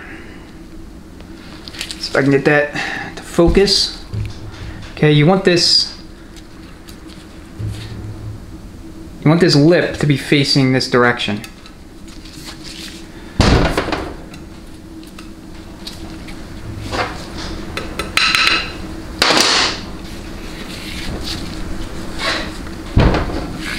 Okay, now we'll install the PR valve itself and the spring. So I'm running out of battery. Okay, fresh battery. So some stuff may have moved around a little bit on the bench, but we're going to install our PR valve. I'm going to leave the spring off, so just install the valve. And it goes in just like you see.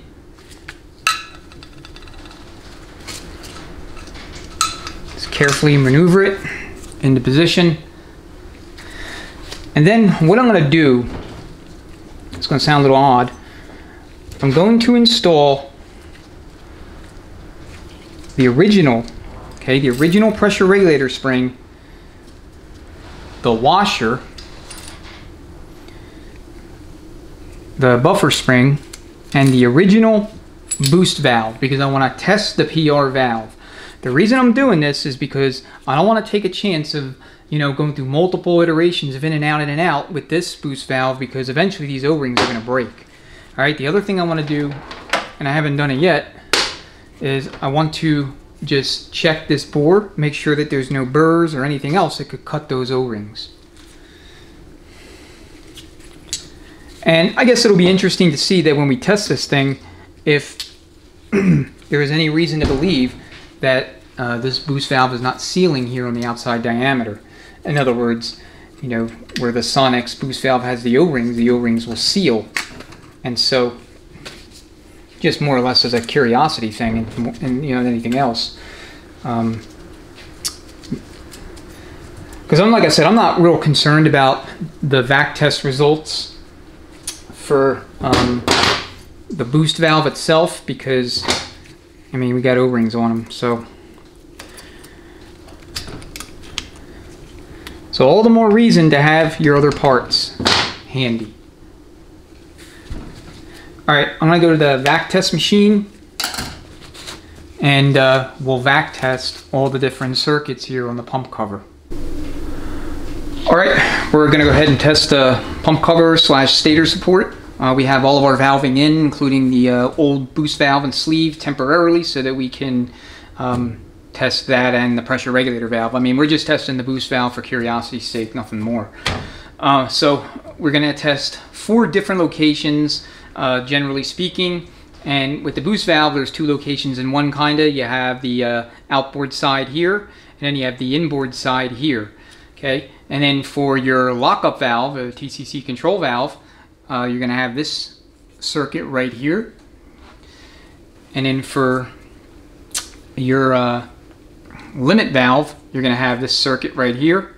And when we test this, there's a little orifice right here. We have to plug that with a finger, and then we're going to test the end plug here for the pressure regulator valve, and we're going to use the hose itself and stick it right in this orifice right here. All right, to calibrate this machine, it's a very straightforward process. I'll just walk you through real quick. So you're going to take your hose that comes from the test fitting, and you're going to stick it in the calibration receptacle here. Make sure it's fully installed. All right, and then from there, you're going to turn the machine on. And when you turn the machine on, if this tester hasn't been used in a while, or it's, you know, brand new out of the box, the needle's going to be somewhere in this range between 0 and 10. All right, when you turn it on, wherever it is, you're going to adjust your pump valve. Okay, you have your bleeder valve and your pump valve. You're going to adjust your pump valve so that it's reading a steady 5 inches of lift. Once you do that, you're going to stick a finger on the calibration port that's right over here. You can't see it, but it's, you know, right next to the receptacle here. And then the needle's going to jump up to between 20 and 30. You're going to adjust the bleeder valve until it reads 25 inches exactly. Okay? So I already did this. As you can see, it's reading right at 5 inches. When I put my finger on the calibration port, it's now 25 inches. I take a finger away and it's now 5 inches. 25 and 5. So we know we're ready to go. Alright, so when I take that hose out of that calibration receptacle, I'm going to stick it right here. What we want to see is 15 inches of lift or more in this location, because what we're doing is we're testing where here in the bore plug.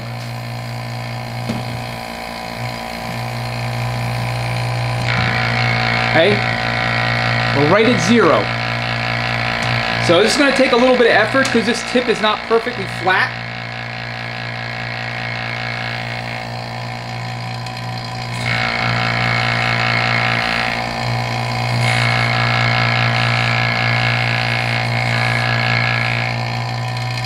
Okay, I have it lined up. So 15 inches. And I'll see if I can do it again.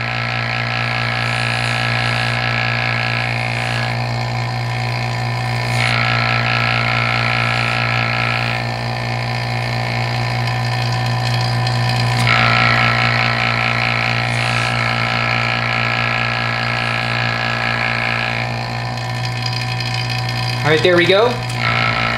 We want to see 15 or more inches. All right, we'll put it back onto the test block. All right, the next circuit we're going to test is going to be for the limit valve. I want to lay my little gasket here so I have access to this little port.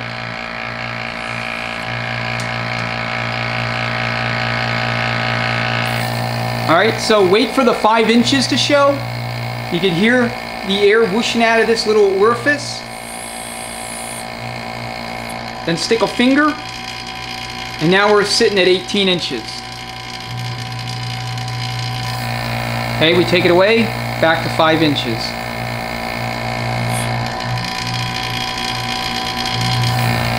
Okay, so that passes. So 2 down, and 2 more to go. So here we're going to test this bore plug here for the lockup valve on this side. This is going to be the side that's accessible from, you know, underneath the pan if you're trying to service the transmission when it's still in the vehicle.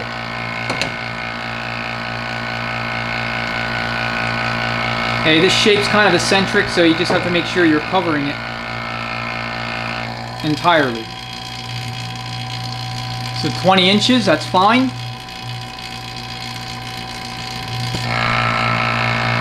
Now we'll go ahead and we'll test our ports for the boost valve. Okay, this one's a little long. Let me see if I can... Okay.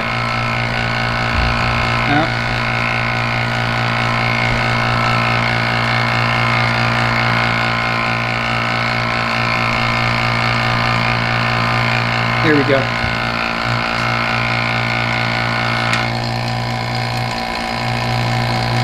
All right, that's giving us 9 inches.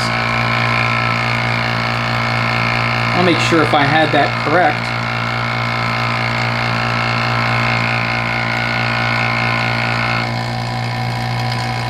$10 inches, and I'm clamping down on it. Okay, outboard side. And same, 10 inches. So 15 would have been preferable, but we're replacing this, so it's not that big of a deal. And that's why I like to install the Sonnax O-ring boost valves, because the sleeve just seals off that bore completely. I mean, I don't know how big of a deal this is, to be perfectly honest with you. Again, when we looked at the transmission, there was no signs of you know, burnt clutch packs on a widespread basis. So my gut is telling me that this is actually probably not the end of the world. But you know, I've never reused one of these ever.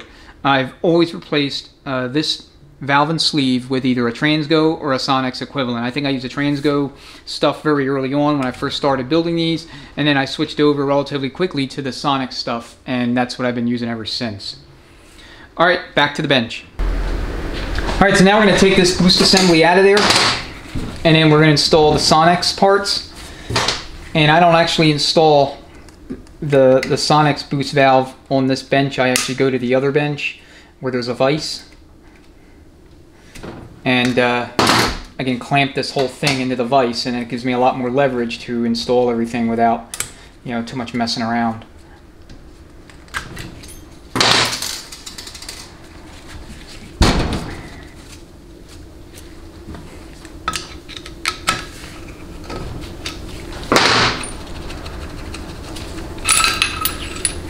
All right, so like I said, we're going to reuse the little buffer spring, and then we're going to install the Sonnax equivalent pressure regulator springs. So all that other stuff will go elsewhere.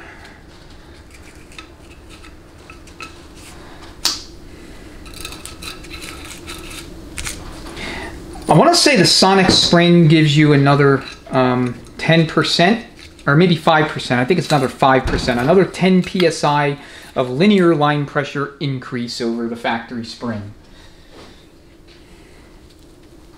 And I'm just going to put a little bit of lube.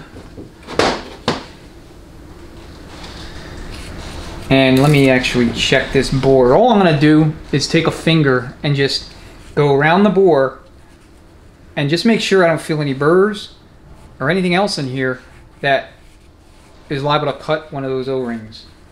Okay, you want to also check, you know, the slots. So you can see the slots machined. And here I'm referring to these two right here. These two slots. That's where your burrs are going to likely be. Okay. But that bore actually feels pretty good.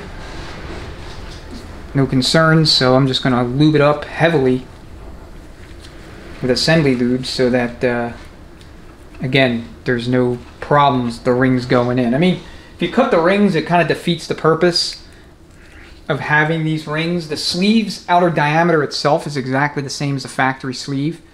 So if you do cut one of the O-rings just accidentally, you know, it's probably not the end of the world, but if at all possible, you want to avoid it.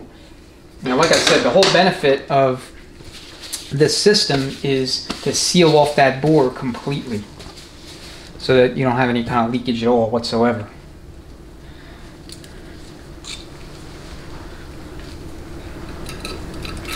Okay, we're going to take this over to the other bench and then I'll install it there.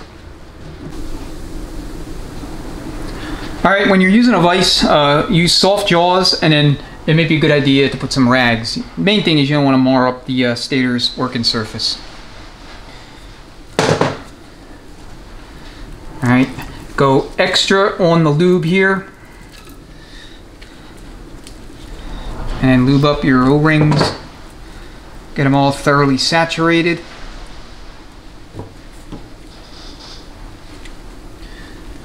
Alright, the cut side of the washer is going to face down. So there is a subtle difference.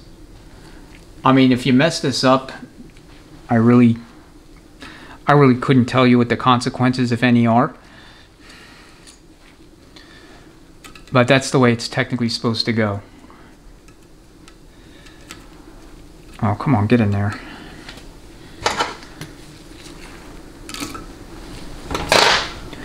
Get in there.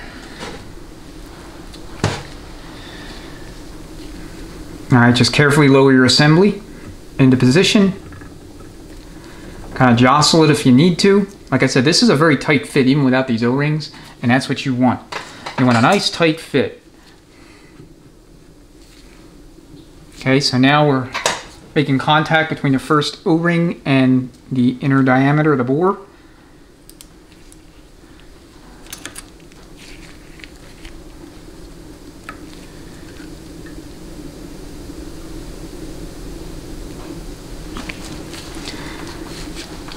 All right.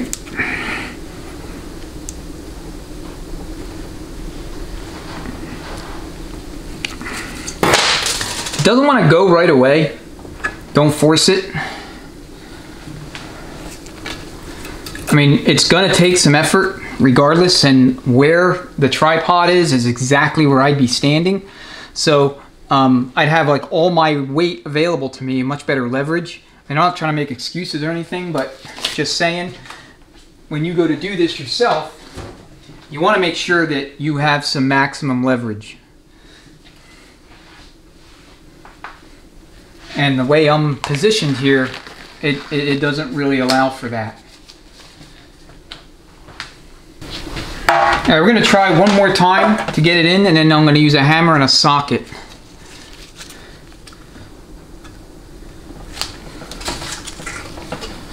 And again, it just loves to grab one's glove.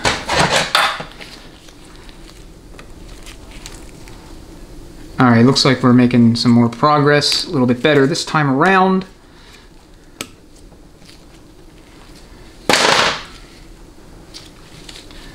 All right, another example of where you don't want to force anything. You want to make sure that there's nothing getting caught up in a way that would damage something. So here's a socket. It's a 9/16, whatchamacallit, it's not the wrong size. You need something a little bit narrower than that.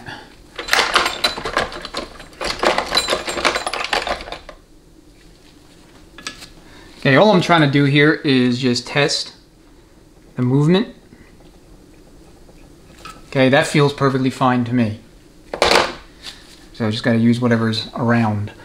All right, we're good with the assembly of the valving and the pump cover. We just have to remove these sealing rings and install the other ones. All right, before we go any further, I do want to recheck these boost valve ports with the Sonnax assembly installed. So just curious to see what the difference is.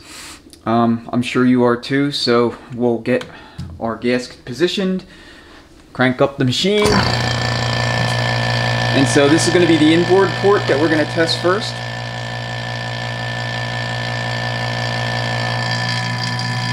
This looks like it's holding 15 inches, so that's an improvement of 5 inches over the factory boost assembly. So here is the outboard side.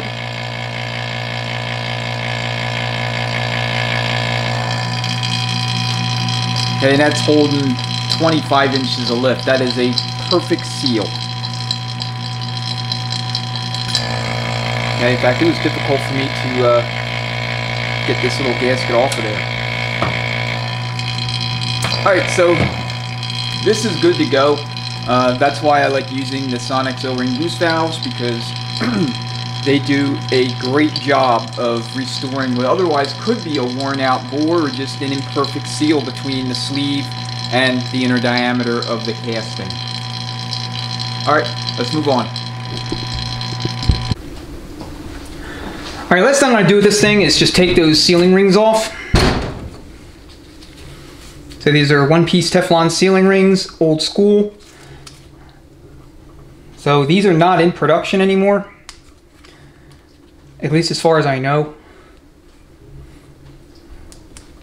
Because I like them for the later 480s for anything performance oriented. So that larger sizing tool that you saw earlier. I mean, I think they have the exact same Kentmore J number, but the larger aluminum colored one is for, you know, sizing those ceiling rings onto the stator here. All right, when we do our end plate check, I'm going to just start with the original selective washer that came out of here. My advice to you, if you're a first-time builder, is, and I think I mentioned this before, but make sure you buy a couple of other sizes. What I would do is I would get whatever size came out of the transmission, the next size thinner and the next size thicker. All right, I would say about 80 to 90% of the time, one of those three are going to work. You may get a weird situation if you're doing a case swap or you're swapping a lot of hard parts that you know, that won't work. So you know, there's always going to be exceptions to the rule, but generally speaking, especially if you're not swapping or exchanging or replacing anything wholesale, the one size down or the one size up, one of those three should work, should give you the end play you need. And again, you want to be greater than, in terms of the number, greater than the rear end play on a net basis.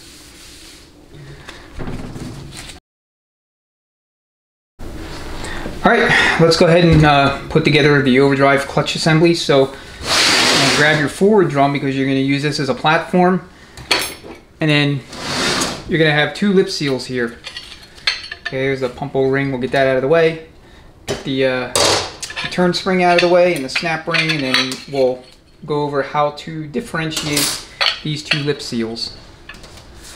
All right, the larger of the two lip seals is going to actually install onto the piston.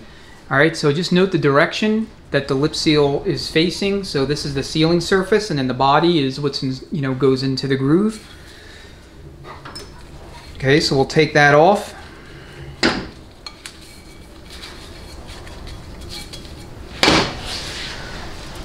All right, so as you can see, we have the body here, and then we have the lip seal itself here. So all we're going to do is look for a seal that basically matches that profile. All right, looking at this one. Okay. And you have this one. So when they're kind of matched up, this seal here fits the profile, and it looks a little bigger physically. And when you install it, the body is going to go inboard into the groove, just like the old seal that came out.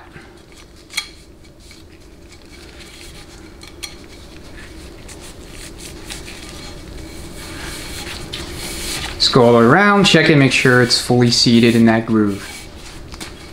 That's basically it. All right. This is going to be the seal for the housing. So here the lip seal's facing, you know, outward. So it's facing the clutch pack.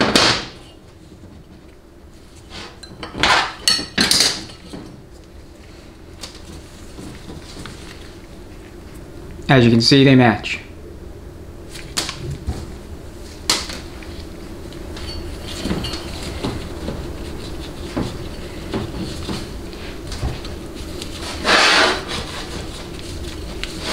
So just fish it in, feed it in, however, until it's in all the way around.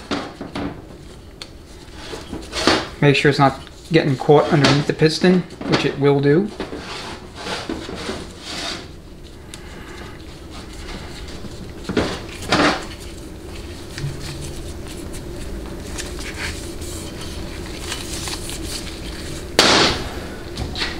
All right, so you're going to need to use your forward drum as a platform. And so you want to situate your lip seals like this, okay? And then you're going to flip this around so that you have a platform that you can then work your seals all the way inside their respective bores, okay?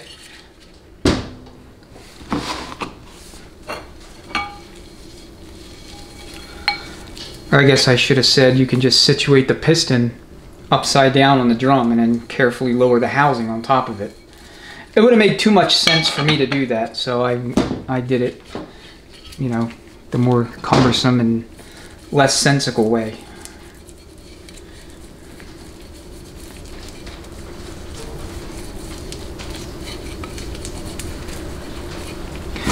All right, so here's how I specifically do this.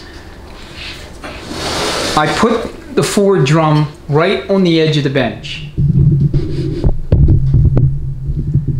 Okay, right on the edge of the bench, and then I take the housing and sit it like so.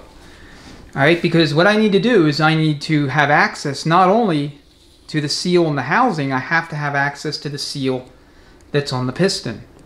And the only way for me to do that is to approach it from underneath with the lip seal tool. And this is where a blade style tool is going to be most optimal. Now, Ken Moore makes a install set that literally makes this job take about 10 seconds or less. You put the you know, two tools and you situate them. I don't have this set, so I'm not exactly sure how to do it, but you just situate them underneath or whatever, however they tell you. And then once you have the tool fully installed, you just press down on this and it installs, and it's literally done.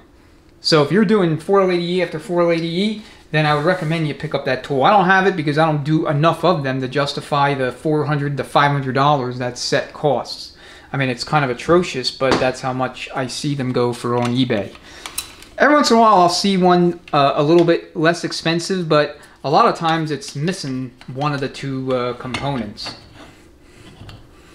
And obviously that doesn't, you know, make it all that appealing. So just work your seal in, you know, just like any other lip seal. You just want to be careful with it. Put a little bit of downward pressure here on the housing.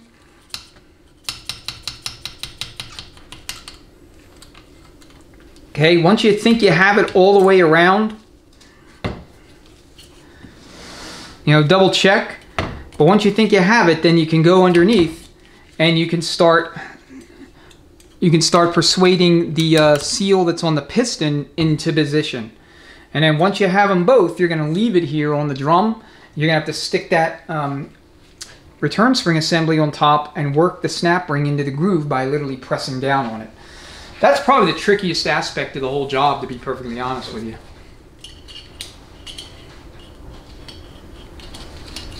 So all I'm doing is taking my lip seal tool and I'm going all the way around, giving a little bit of downward force, a little downward pressure on the housing, and then rotating the forward drum.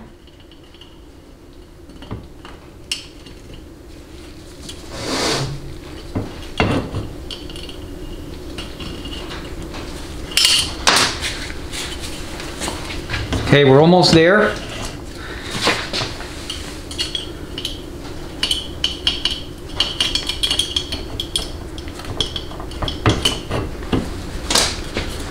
Okay, these two surfaces here have to be flush with each other. So we're not yet home free, but we're close. And try not to rotate either the piston or the housing, just rotate the drum underneath of it.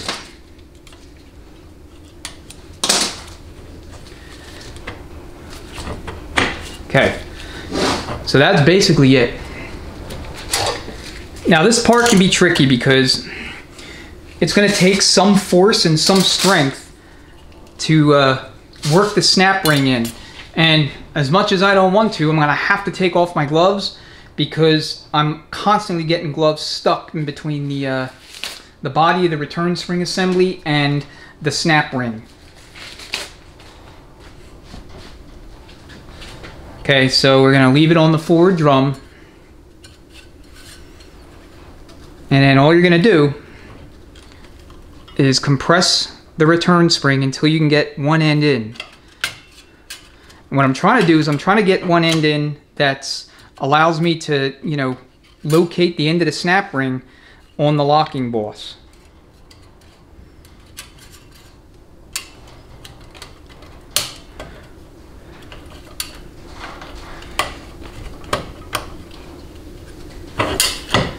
So, oh, came out. So you just got to work it in. If you can get two bosses engaged, then that makes a big difference.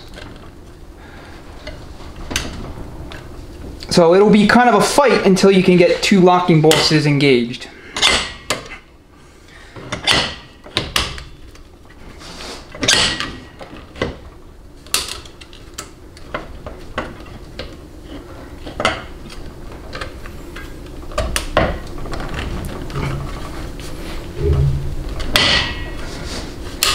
And to be honest with you, I'm not sure if there is a special tool for this. I wish there was, but I don't know that there is. I think the special tool is just your body weight and elbow grease. So like I said, it's getting that second locking tab engaged is the challenge in my mind.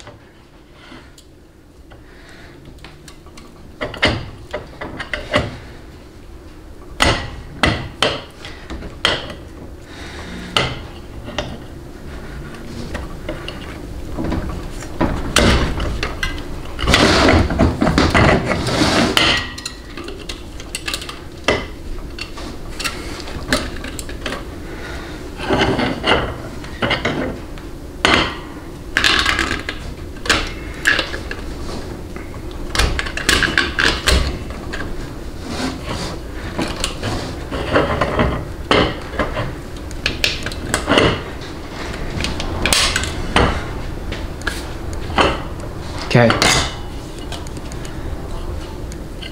Just check it over, make sure everything's good. Nothing looks awry.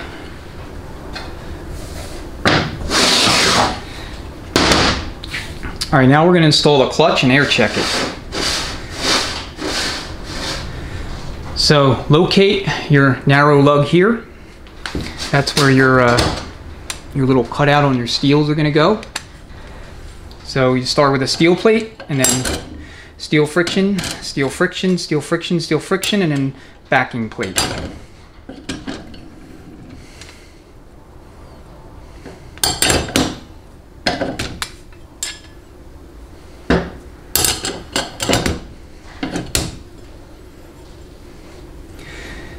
In 99 and up, they changed the housing. They changed the case too, and what they did is they installed a stabilizer pin, and that pin meshed with a cutout in the apply plate, which was completely different than this, insofar as it had this big wide flange, and so I guess the rationale was to prevent this clutch pack from applying asymmetrically in the basket here. So I'm going to exaggerate this, but I'm thinking that this is what was happening. So one side would apply and then the other side. And it was happening enough, and it was significant enough to cause premature failure in some of these transmissions.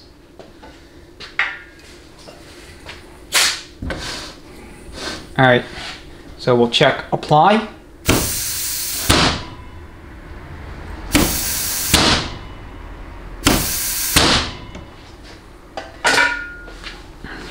Apply seems good. All right, so now I'm going to actually take out the clutch. If I can get the snap ring out, that is.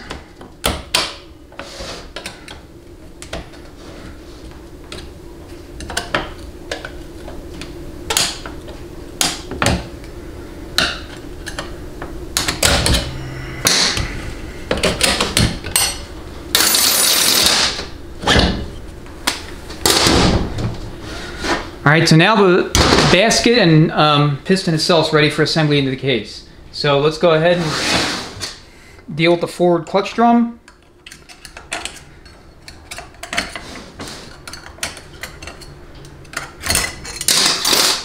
All right, this bearing doesn't go here, obviously.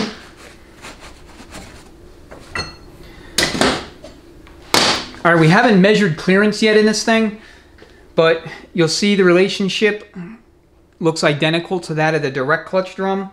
So I would imagine you have a similar clearance, and the spec calls for a similar clearance. I mean, you can run these a little bit tighter because this is a non-working clutch. Once it's on in any forward range setting, it never comes off. So if it was a working clutch, then we'd have to be a little bit more stringent in terms of how we treated clearance, and it would require more clearance than it otherwise would. A4ODs, AODs, 4R70s, 75Ws, they actually have a forward clutch that works. It comes off in overdrive, so if you don't have enough clearance, it's going to drag. All right, I'm just going to get my hands dirty. So you have two of these little thrust washers. The bronze one goes inside the hub, and then the plastic one goes on the outside of the hub.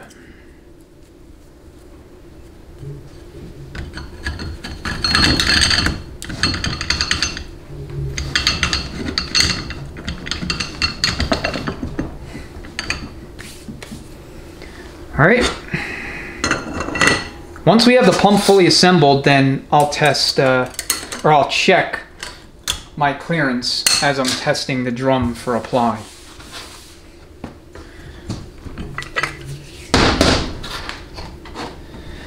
All right, this side of the bearing faces you.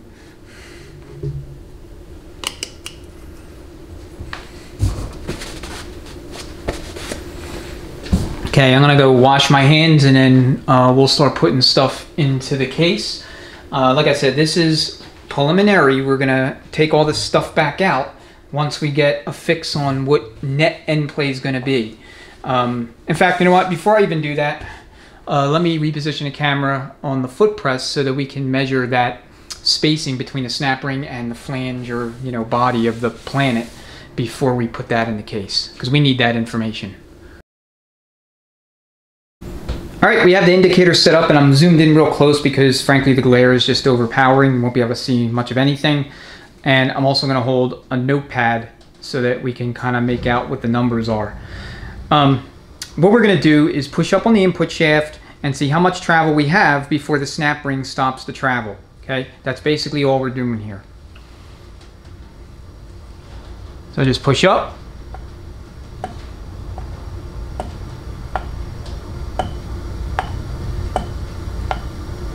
So 20 thousandths of an inch.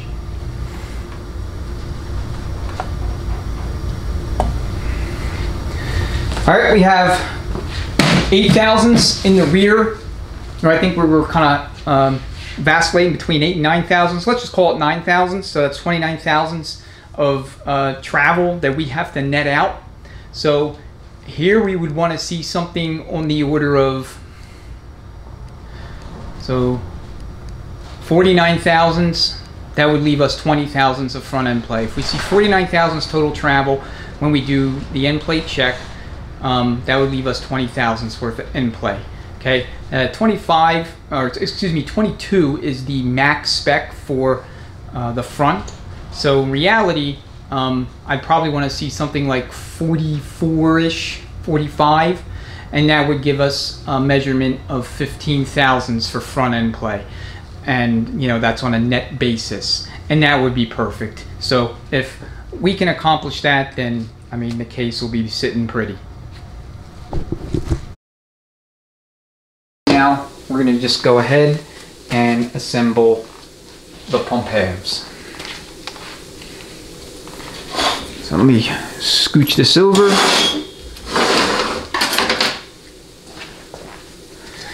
So just lube up your working surfaces on the face of your gears. Maybe get the bushing and the seal one more time.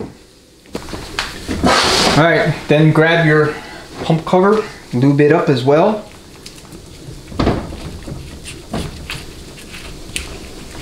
Just get everything nice and saturated. So this will protect against any kind of dry startups. And then from there, all you need to do is just match your channels here. Okay, these are your clutch circuits with those on the pump body. That's basically it. All right, so We have our sealing rings. They are literally the last things to go on. Just carefully lay it over and then double check alignment. So you got 5 pump half bolts and they all get 18 foot-pounds, and same with the pump to case.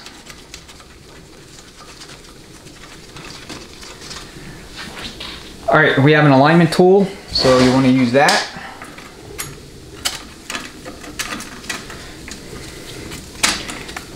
You can use the case itself to align your pump halves. I use the cases to check them, but you know, you can use to actually physically align the two halves. And this compressor is like barely big enough to accommodate these pumps.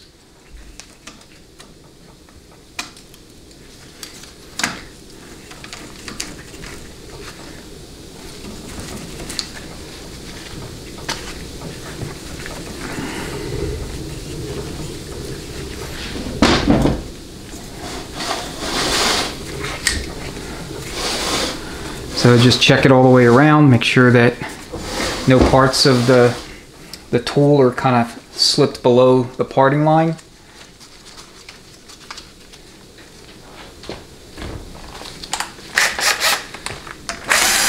A 13 millimeter.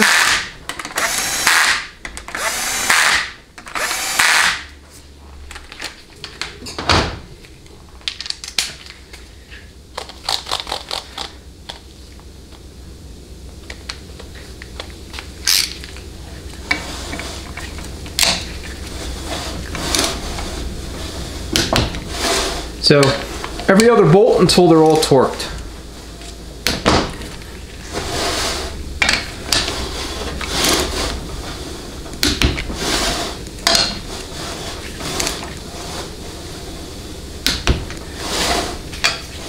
All right, just like anything else, you want to be deliberate with your torquing. You don't want to get too crazy.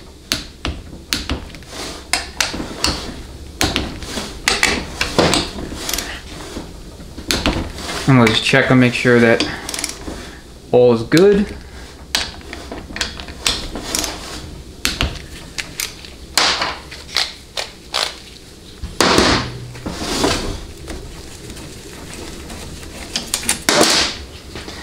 All right, just do a quick visual all the way around. Now, if you see anything hanging over or under, you want to flag that.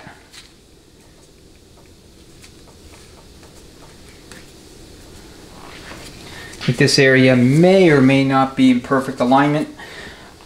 If you're just a little bit out, you'll know it.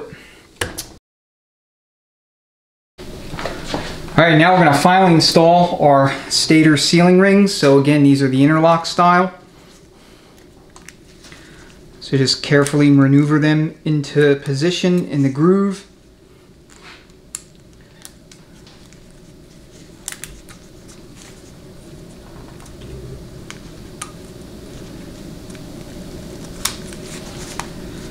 Okay, when this seats into the coast clutch drum, these ends will collapse and that will seal off the coast clutch apply circuit.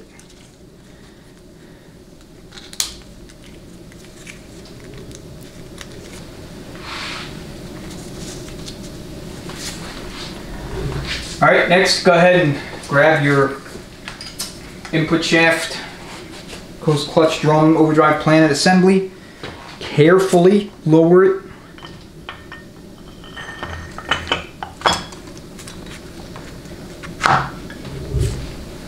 Okay. And then go ahead and grab your forward drum.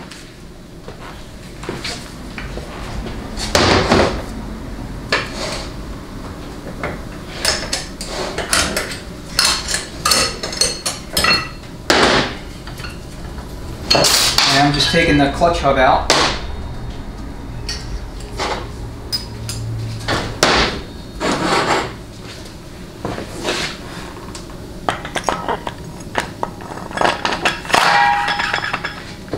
Yeah, you don't want it to seat quite like that, but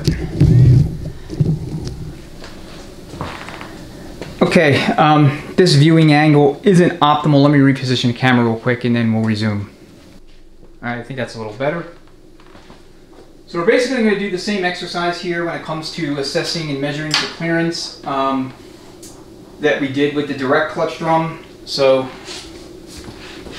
you grab your dial calipers and basically we're going to take measurements. I'll just do all four sides so that we can use this to calculate our total clearance.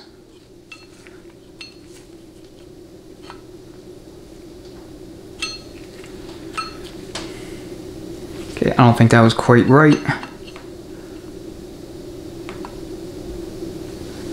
This is telling me 50 thousandths beneath, which is an awful lot.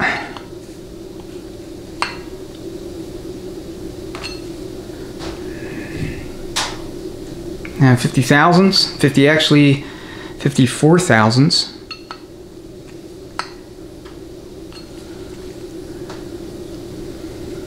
That's 60 thousandths.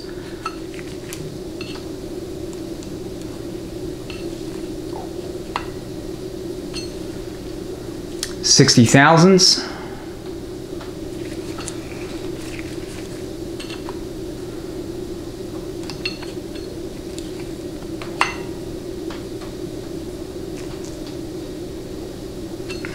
And then this is, well, it's gonna be 45, but again, I don't think that's quite right. So 55. So between 55 and 60 thousandths. All right.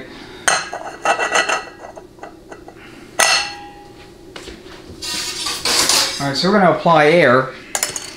I got to turn the compressor back on, and then we'll go ahead and we'll apply air to see where we're at. If we're too loose in here, then I'll just simply install a direct clutch flat steel, and that should bring us into where we need to be. All right, we have the indicator set up. I know the lighting is not optimal, but we have our forward clutch feed here, and then this is going to be our coast clutch feed. Okay, so coast clutch, forward. We measured 60 thousandths of an inch on the, in terms of the distance between the ledge and the top of the forward friction. So now we're going to see how much travel we have from the ledge to the end of the snap ring in the groove.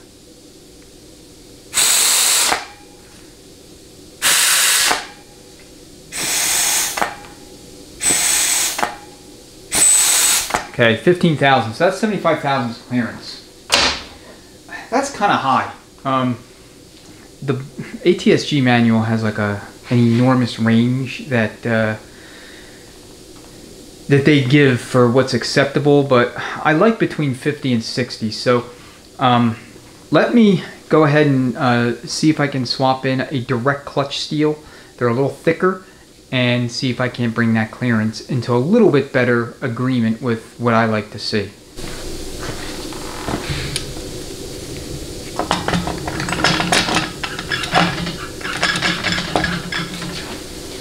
All right, so here's the rest of the clutch pack. And then here are two different steels. So we have the direct steel on the top, and then we have the forward steel underneath of it. So we're going to remove the forward steel, and we're going to install the direct steel on top of the cushion plate. And then the rest of the pack will be as is. So these plates are 80 thousandths thick on forwards, 90 thousandths on direct. So we know we have 15 thousandths worth of travel between the ledge and when the snap ring hits the top of its groove. So now let's go ahead and measure again. So we'll measure here, here, here, and there, and see what kind of distance we have between the top ledge and the top of the friction.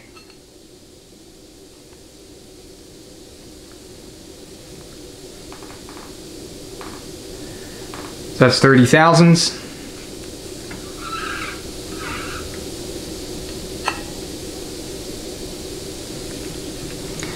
Screwed that up. 30.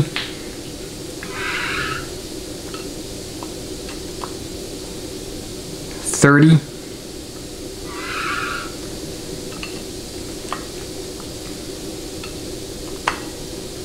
And 30. So 30 thousandths, 15 is 45 thousandths.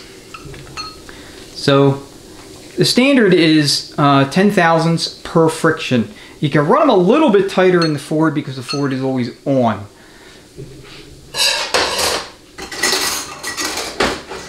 So we'll go ahead and install our backing plate once again, snap ring, and then we'll take just another reading. I mean, there's no reason it should be any different.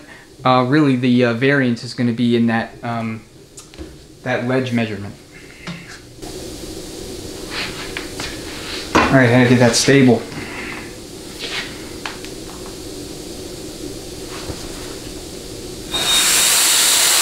Yeah, same 15 thousandths.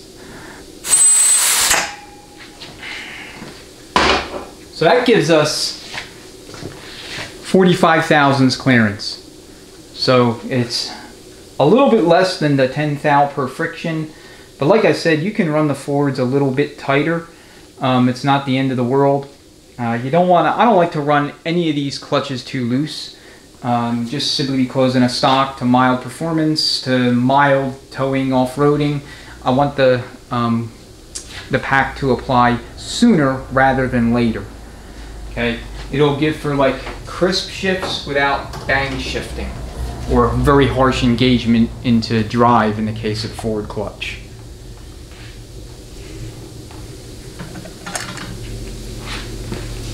Okay, the Coast clutch does have a clearance spec, and that clearance is between 30 and 90 thousandths of an inch. So we'll measure it, but you can't really do anything about it in terms of like changing your measurement if for whatever reason you don't like it. There shouldn't be any reason that this clutch is out of spec, but stranger things have happened. And so we'll just check it just to be sure. So here's your Coast clutch feed.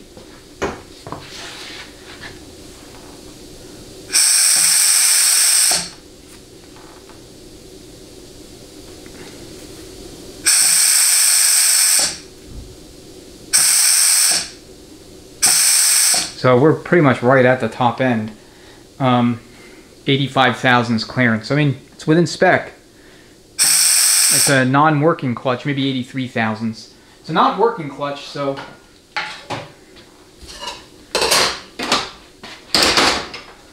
all right, everything is applying as it should.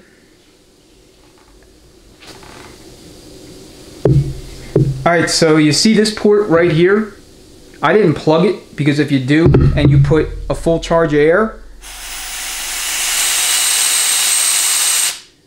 your whole drum will lift off the pump.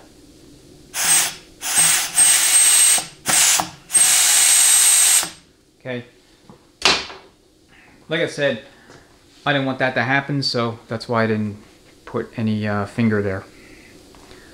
Alright, so now we're in a position to install both these drums as well as the overdrive clutch basket into the case. We'll air check the overdrive section, and then from there I'm just going to lather up the pump and the pump bore, and we're going to install it for the final time and kind of keep our fingers crossed and hope that we are within where we need to be. Alright, we have everything on the bench arranged in the order in which I'm going to install it into the case or onto the case. So I'm going to try to be as concise as I can with this last section. Would like to get everything in within a half hour, 40 minutes or so in terms of run time. So forward drum, overdrive clutch basket, then we're going to install the Coast clutch drum / input shaft OD planet assembly, and then we're going to follow that up with the overdrive clutch itself, and then the pump and everything associated with the pump. And then once we have our end play validated and we're good to go, then we'll flip the case over, install all the stuff that goes on the belly of the case, including the little manual second band servo, that filter, and then we'll put the case gasket in place and conduct a case air check. From there, it's on to parking linkage, wiring harness, valve body, and everything else. Alright, first thing I'm going to do is just lather everything up. I want to actually do that before I even install anything. So you could put assembly lube all over the pump bore and all over the overdrive clutch housing bearing surface. Alright, the fit in here for the OD clutch housing isn't super tight. It's not like a 204R center support, but having assembly lube always helps. It can never hurt. So, okay. So for your Ford, just double check, make sure you have your thrust washers in place here on your hub, and then you have your bearing, and then you're going to have to mesh the direct clutch hub with all the frictions in the direct clutch. And then so once we think we're fully seated, we'll go ahead and put air into the direct clutch pack, and that will let us know if, you know, we're truly seated or not. If the forward drum moves when we introduce air into the direct drum, then we know we have one more friction to go. And I may have gotten super lucky because it normally doesn't go in quite like that. So let's go ahead and put some air.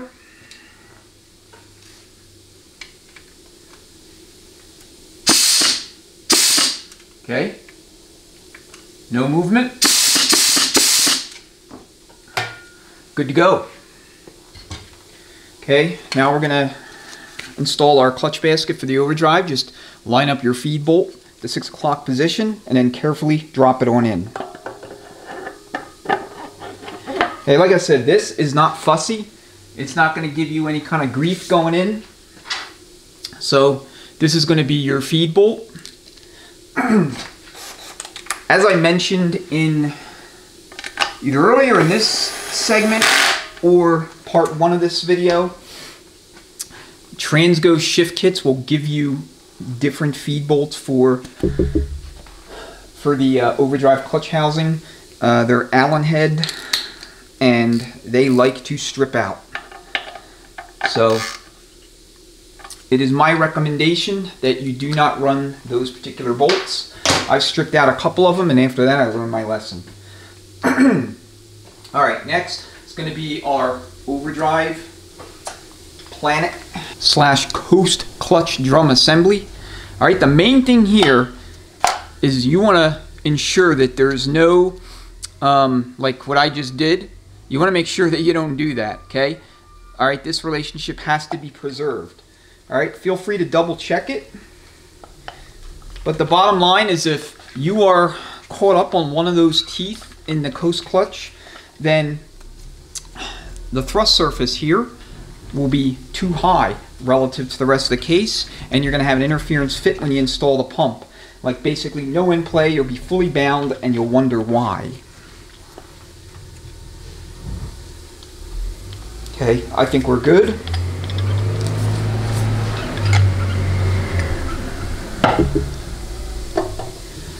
So that's what the relationship looks like between the lugs and the top of that coast clutch pressure plate.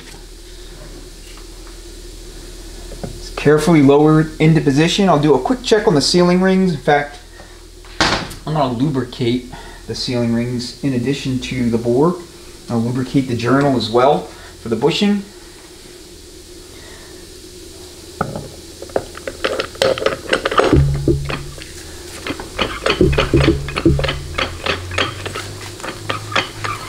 Okay, so you have freewheel clock counterclockwise, and it's locking to the clock.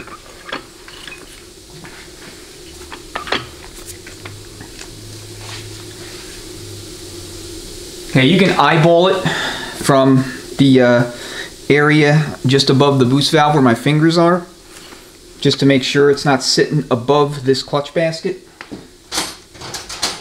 Next will be the overdrive clutch.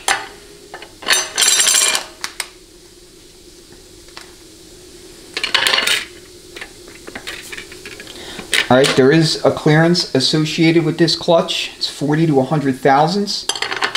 So before we put the pump in, we're going to need to take a measurement of that. I mean, very rarely do I have issues being within that spec. In fact, I can't remember the last time I had an issue or, you know, some sort of out of spec condition for this clutch. Okay, all you're doing is putting the little notch here at roughly the 12 o'clock position.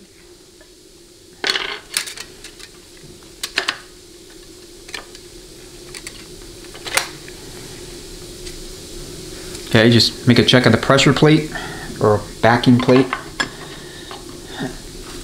Make sure it's good. Maybe we would have done that a long time ago, but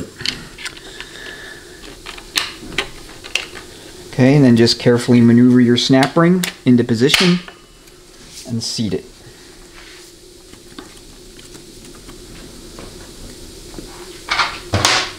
Alright, as far as the feed bolt, it gets 144 inch-pounds or 12 foot-pounds. So I'm not actually going to torque it yet. We'll do that when the case is horizontal, belly up. Reason being is if, for whatever reason, I have to take anything out of here, I don't know, I just don't feel like having to untorque it and then torque it again. Alright, so let's just do a quick air check again.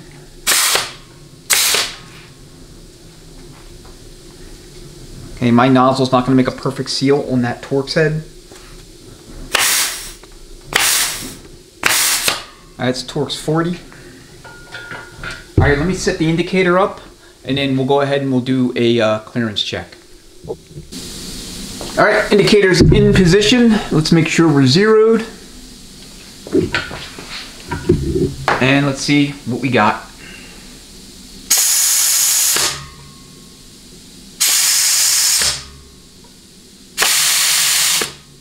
Okay, we're returning below 0. But it looks like it's in the neighborhood of like 55,000, somewhere in there.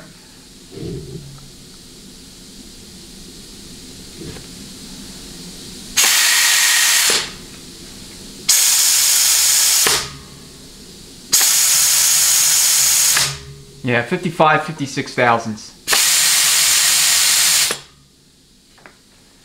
Alright, that's fine. And again, like I said, it's not going to, the nozzle's not creating any kind of decent seal between the feed bolt because it's kind of torqued. Okay, so now we're ready to proceed with the pump. Overdrive clutch clearance is fine. So let me back the camera up and then we'll go ahead and install the pump. Alright, so real quick on the pump, we have the original thrust washer installed. It's 90 thousandths thick, of course, with our sealing rings. And then I installed the pump O-rings. So what you want to do is just lube the pump up. Just thoroughly saturate it with assembly lube. Okay, that's ever the more critical with these transmissions because the pump is very heavy, so you don't want it potentially getting seized or otherwise stuck in the pump bore, you know, or gouging it or whatever. So just lube it up as much as you can, and then lube your sealing rings as well. Sealing rings, journal, get the bushing again. Pretty much everywhere on any surface that's going to make contact with anything, you want lube. I mean, that's the bottom line. Alright, repositioning camera again, and we'll install this thing. Alright, first is your gasket. So up obviously reads up. Let's make sure all your bolt holes are aligned. Okay. This other selective washer is 75 thousandths thick. So if we're too tight here with the 90 thou, then we have the 75 thou. One of these two will get us into specification.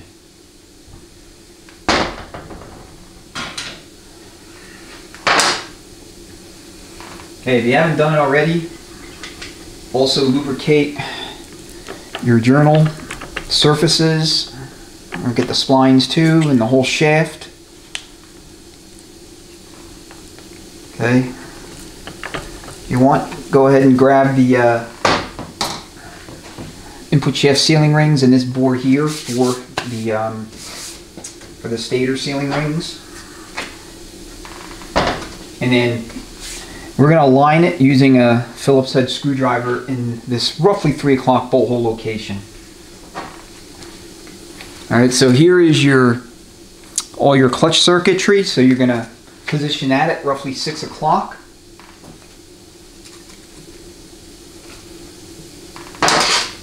Hey, like I said, this is very heavy. They make lifting tools that kind of assist you with lowering it into the case.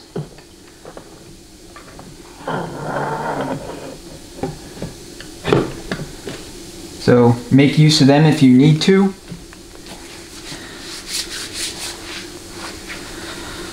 Alright, then what we're going to do is thread in each of the pump to case bolts just to get them started. Okay, whatever you do, do not install the pump and seat it with the bolts. That is an outstanding way of stripping them out. Don't want to be at this point only to have to evacuate the case again to install helicoil repair kits.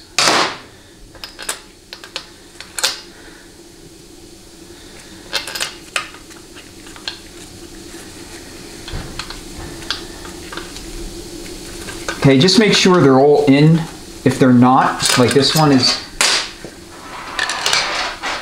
not in, so maneuver the pump a little bit until you can get all these bolts threaded.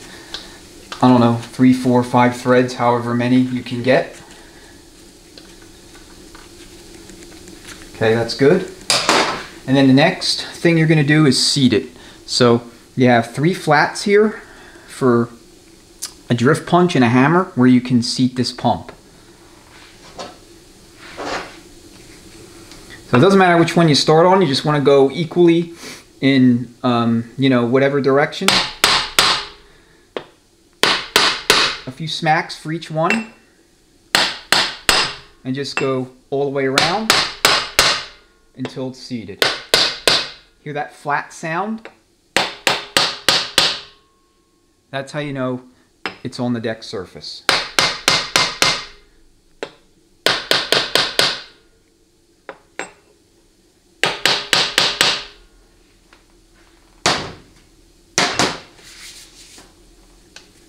Alright, check your bolts. None of them should be bound up. They're not. So 13 millimeters. Low power impact is fine.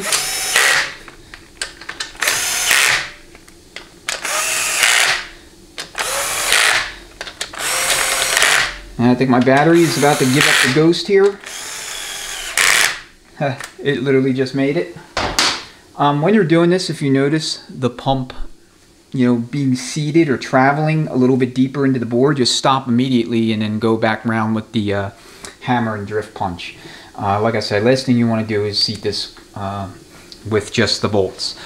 But if you use enough lube, that'll by itself mitigate some of the risk there for you in case you just make a mistake or you don't realize it's not fully seated or whatever, but it's just a mistake you want to avoid. So 18 foot-pounds.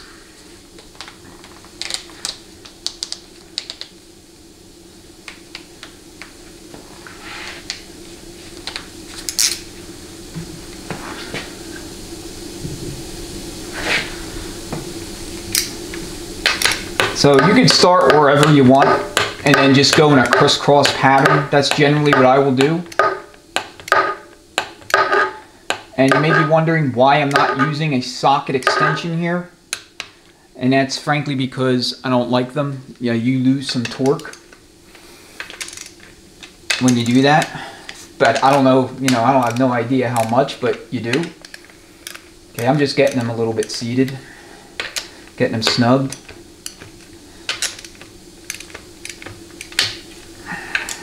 Okay, I'll do these.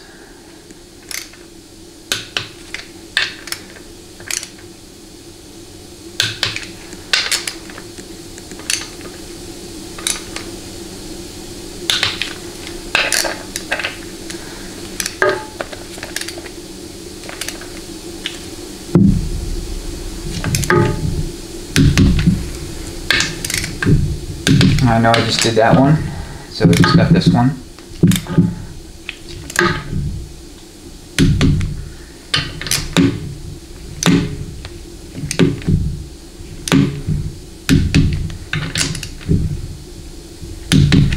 All right, this gasket will have to compress, so you may find that as you go around each bolt again, it will yield just a little bit more before it arrives at torque. Okay, that's normal.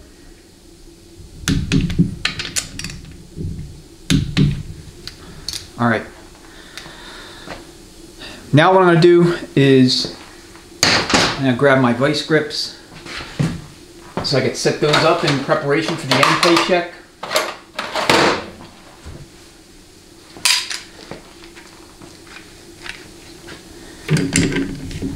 I think they make a special tool for this as well, but again, I don't have it. You obviously don't need it. Just a decent pair of vice grips like this, and then just go kind of back and forth with it. Make sure it's not bound.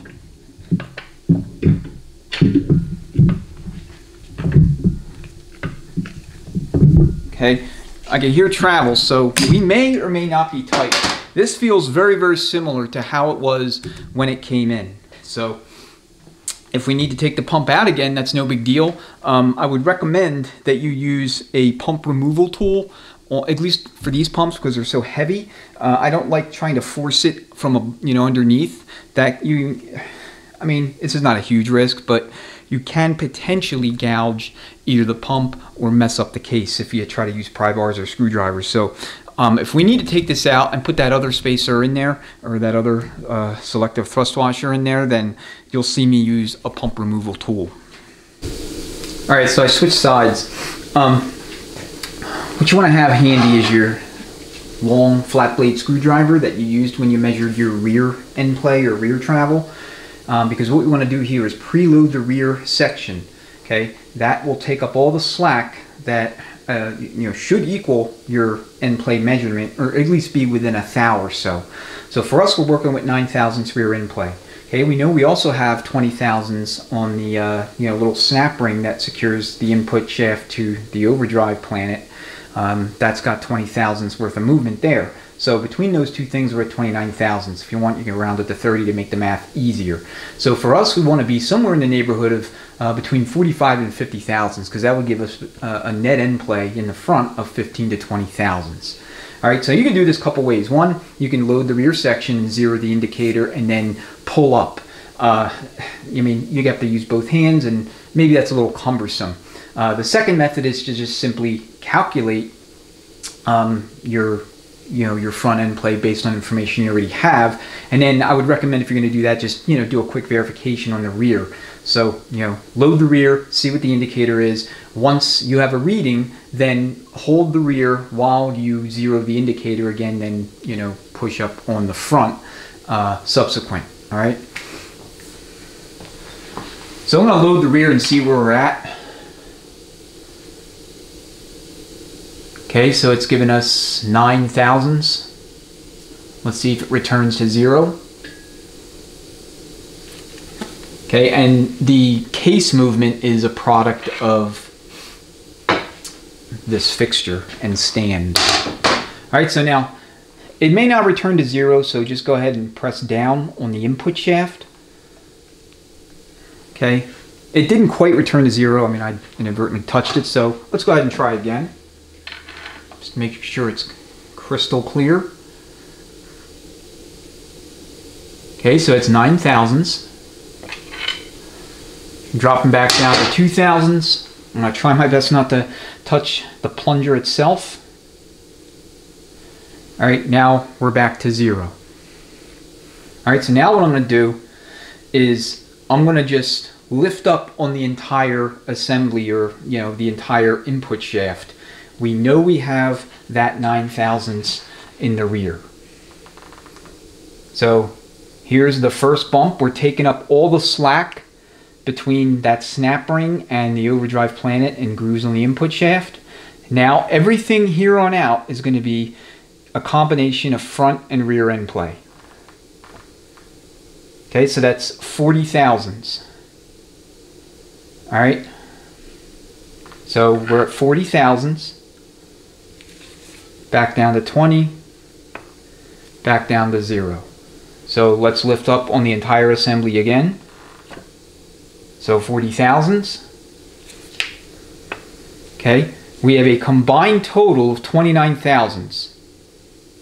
So that means that we have 11 thousandths of an inch as far as net front end play. Alright, so if you want, we can load the rear section. Okay, now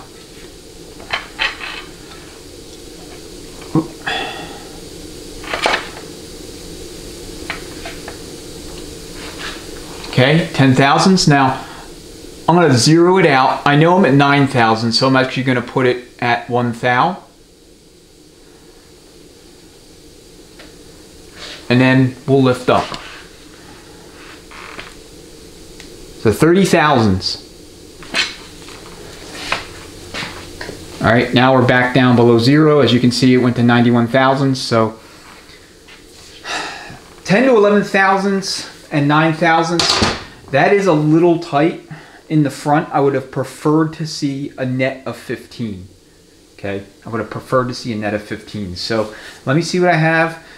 If we install this washer, we're going to be 15 thousandths. We're going to be 15 thousandths in terms of greater travel. That's going to be our gain, approximately 15. So if that's the case, then instead of being at 10, we'll be at 25, which would be too much in theory. So what I really need to do is find shims to use with this selective washer. All right, here's that pump removal tool that I was referring to earlier. You're not going to need this all that often, but in the times that you do, especially for real heavy pump assemblies like those in the 4L80, you're going to be glad you have it. So it basically clamps itself onto the stator and then uses a forcing screw to lift the pump out of the case. I mean, pretty simple and straightforward deal, but it makes quick work of getting the pump out. So if you have a transmission too, like on teardown, that requires you to use a slide hammer. If you don't want to use a slide hammer, you can use this. It'll work just as well. The main thing is what this does is allows you to lift the pump out safely, and at the same token, it doesn't disturb any of the other components. So, they stay where they need to stay.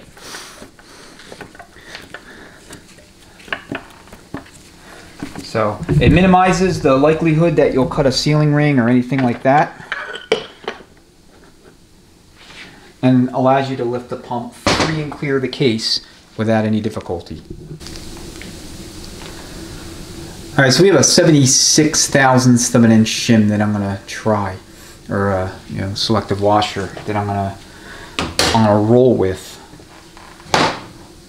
If this yields too much in the way of net end play, like if we're over 22 thousandths net, then I'm going to literally be looking for a spacer. Between a few minutes ago and now, I searched all my selective washers for this transmission, for this pump, and unfortunately I do not have any that are 80 thousandths thick, and that's ideally what I would want. All right, we have everything back in the case. 75 or 76 thousandths thick thrust washer. So what we're going to do is make a check one more time and cross our fingers that we are within the specification that we need to be. So again, my target range here was 15 to 22 thousandths, or well, 15 to 20 specifically, 22 on the high side. That is the spec limit. I will preface this by saying that if you're at 23, 24, maybe even 25, it's beyond spec and it's not ideal, but on a stock application, you could skate by with that. Again, it's not ideal, but you can skate by. So if that's where we're at, then we're gonna skate by, because I do not have anything else that I could throw at this thing at the moment. So I'll be searching for some shims, but and in worst case scenario, if I can get shims right away, then I'm just gonna take the pump out and put a shim in there. But let's see where we are at. If we are within specification, then we're done. So, all right, Let's go ahead and load the rear.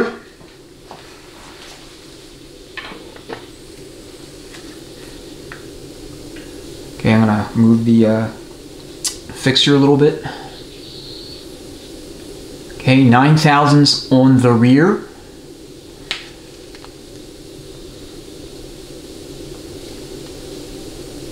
$20 thousandths to net out for our snap ring. So that's 43 thousandths. So we are at 43 minus 20 is 23. You know, like I said, we are just outside spec. Now I'm just going to do a gross measurement.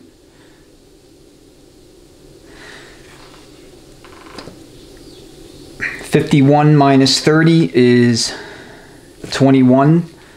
Oop, we're not returning to 0. So I'll make sure that that input shaft's all the way down.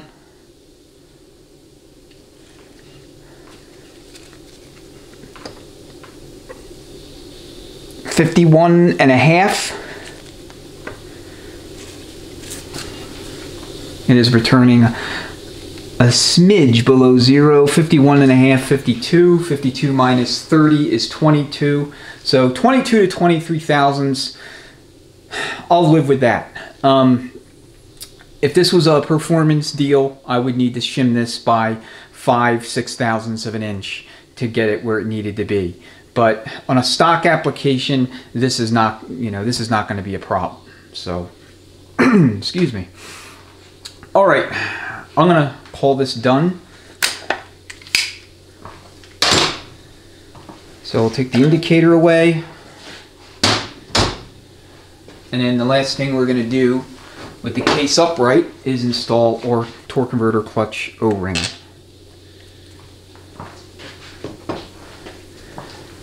Alright, all these O-rings are green in the kits. I think there's some black O-rings too, actually, so I shouldn't say that. There's some green ones and then I've seen some black ones. So anyway, alright, we're done here with respect to the case. So now we're going to move on to the case belly, get this thing horizontal. There's a few things we need to tend to there, and then we'll do a case air check.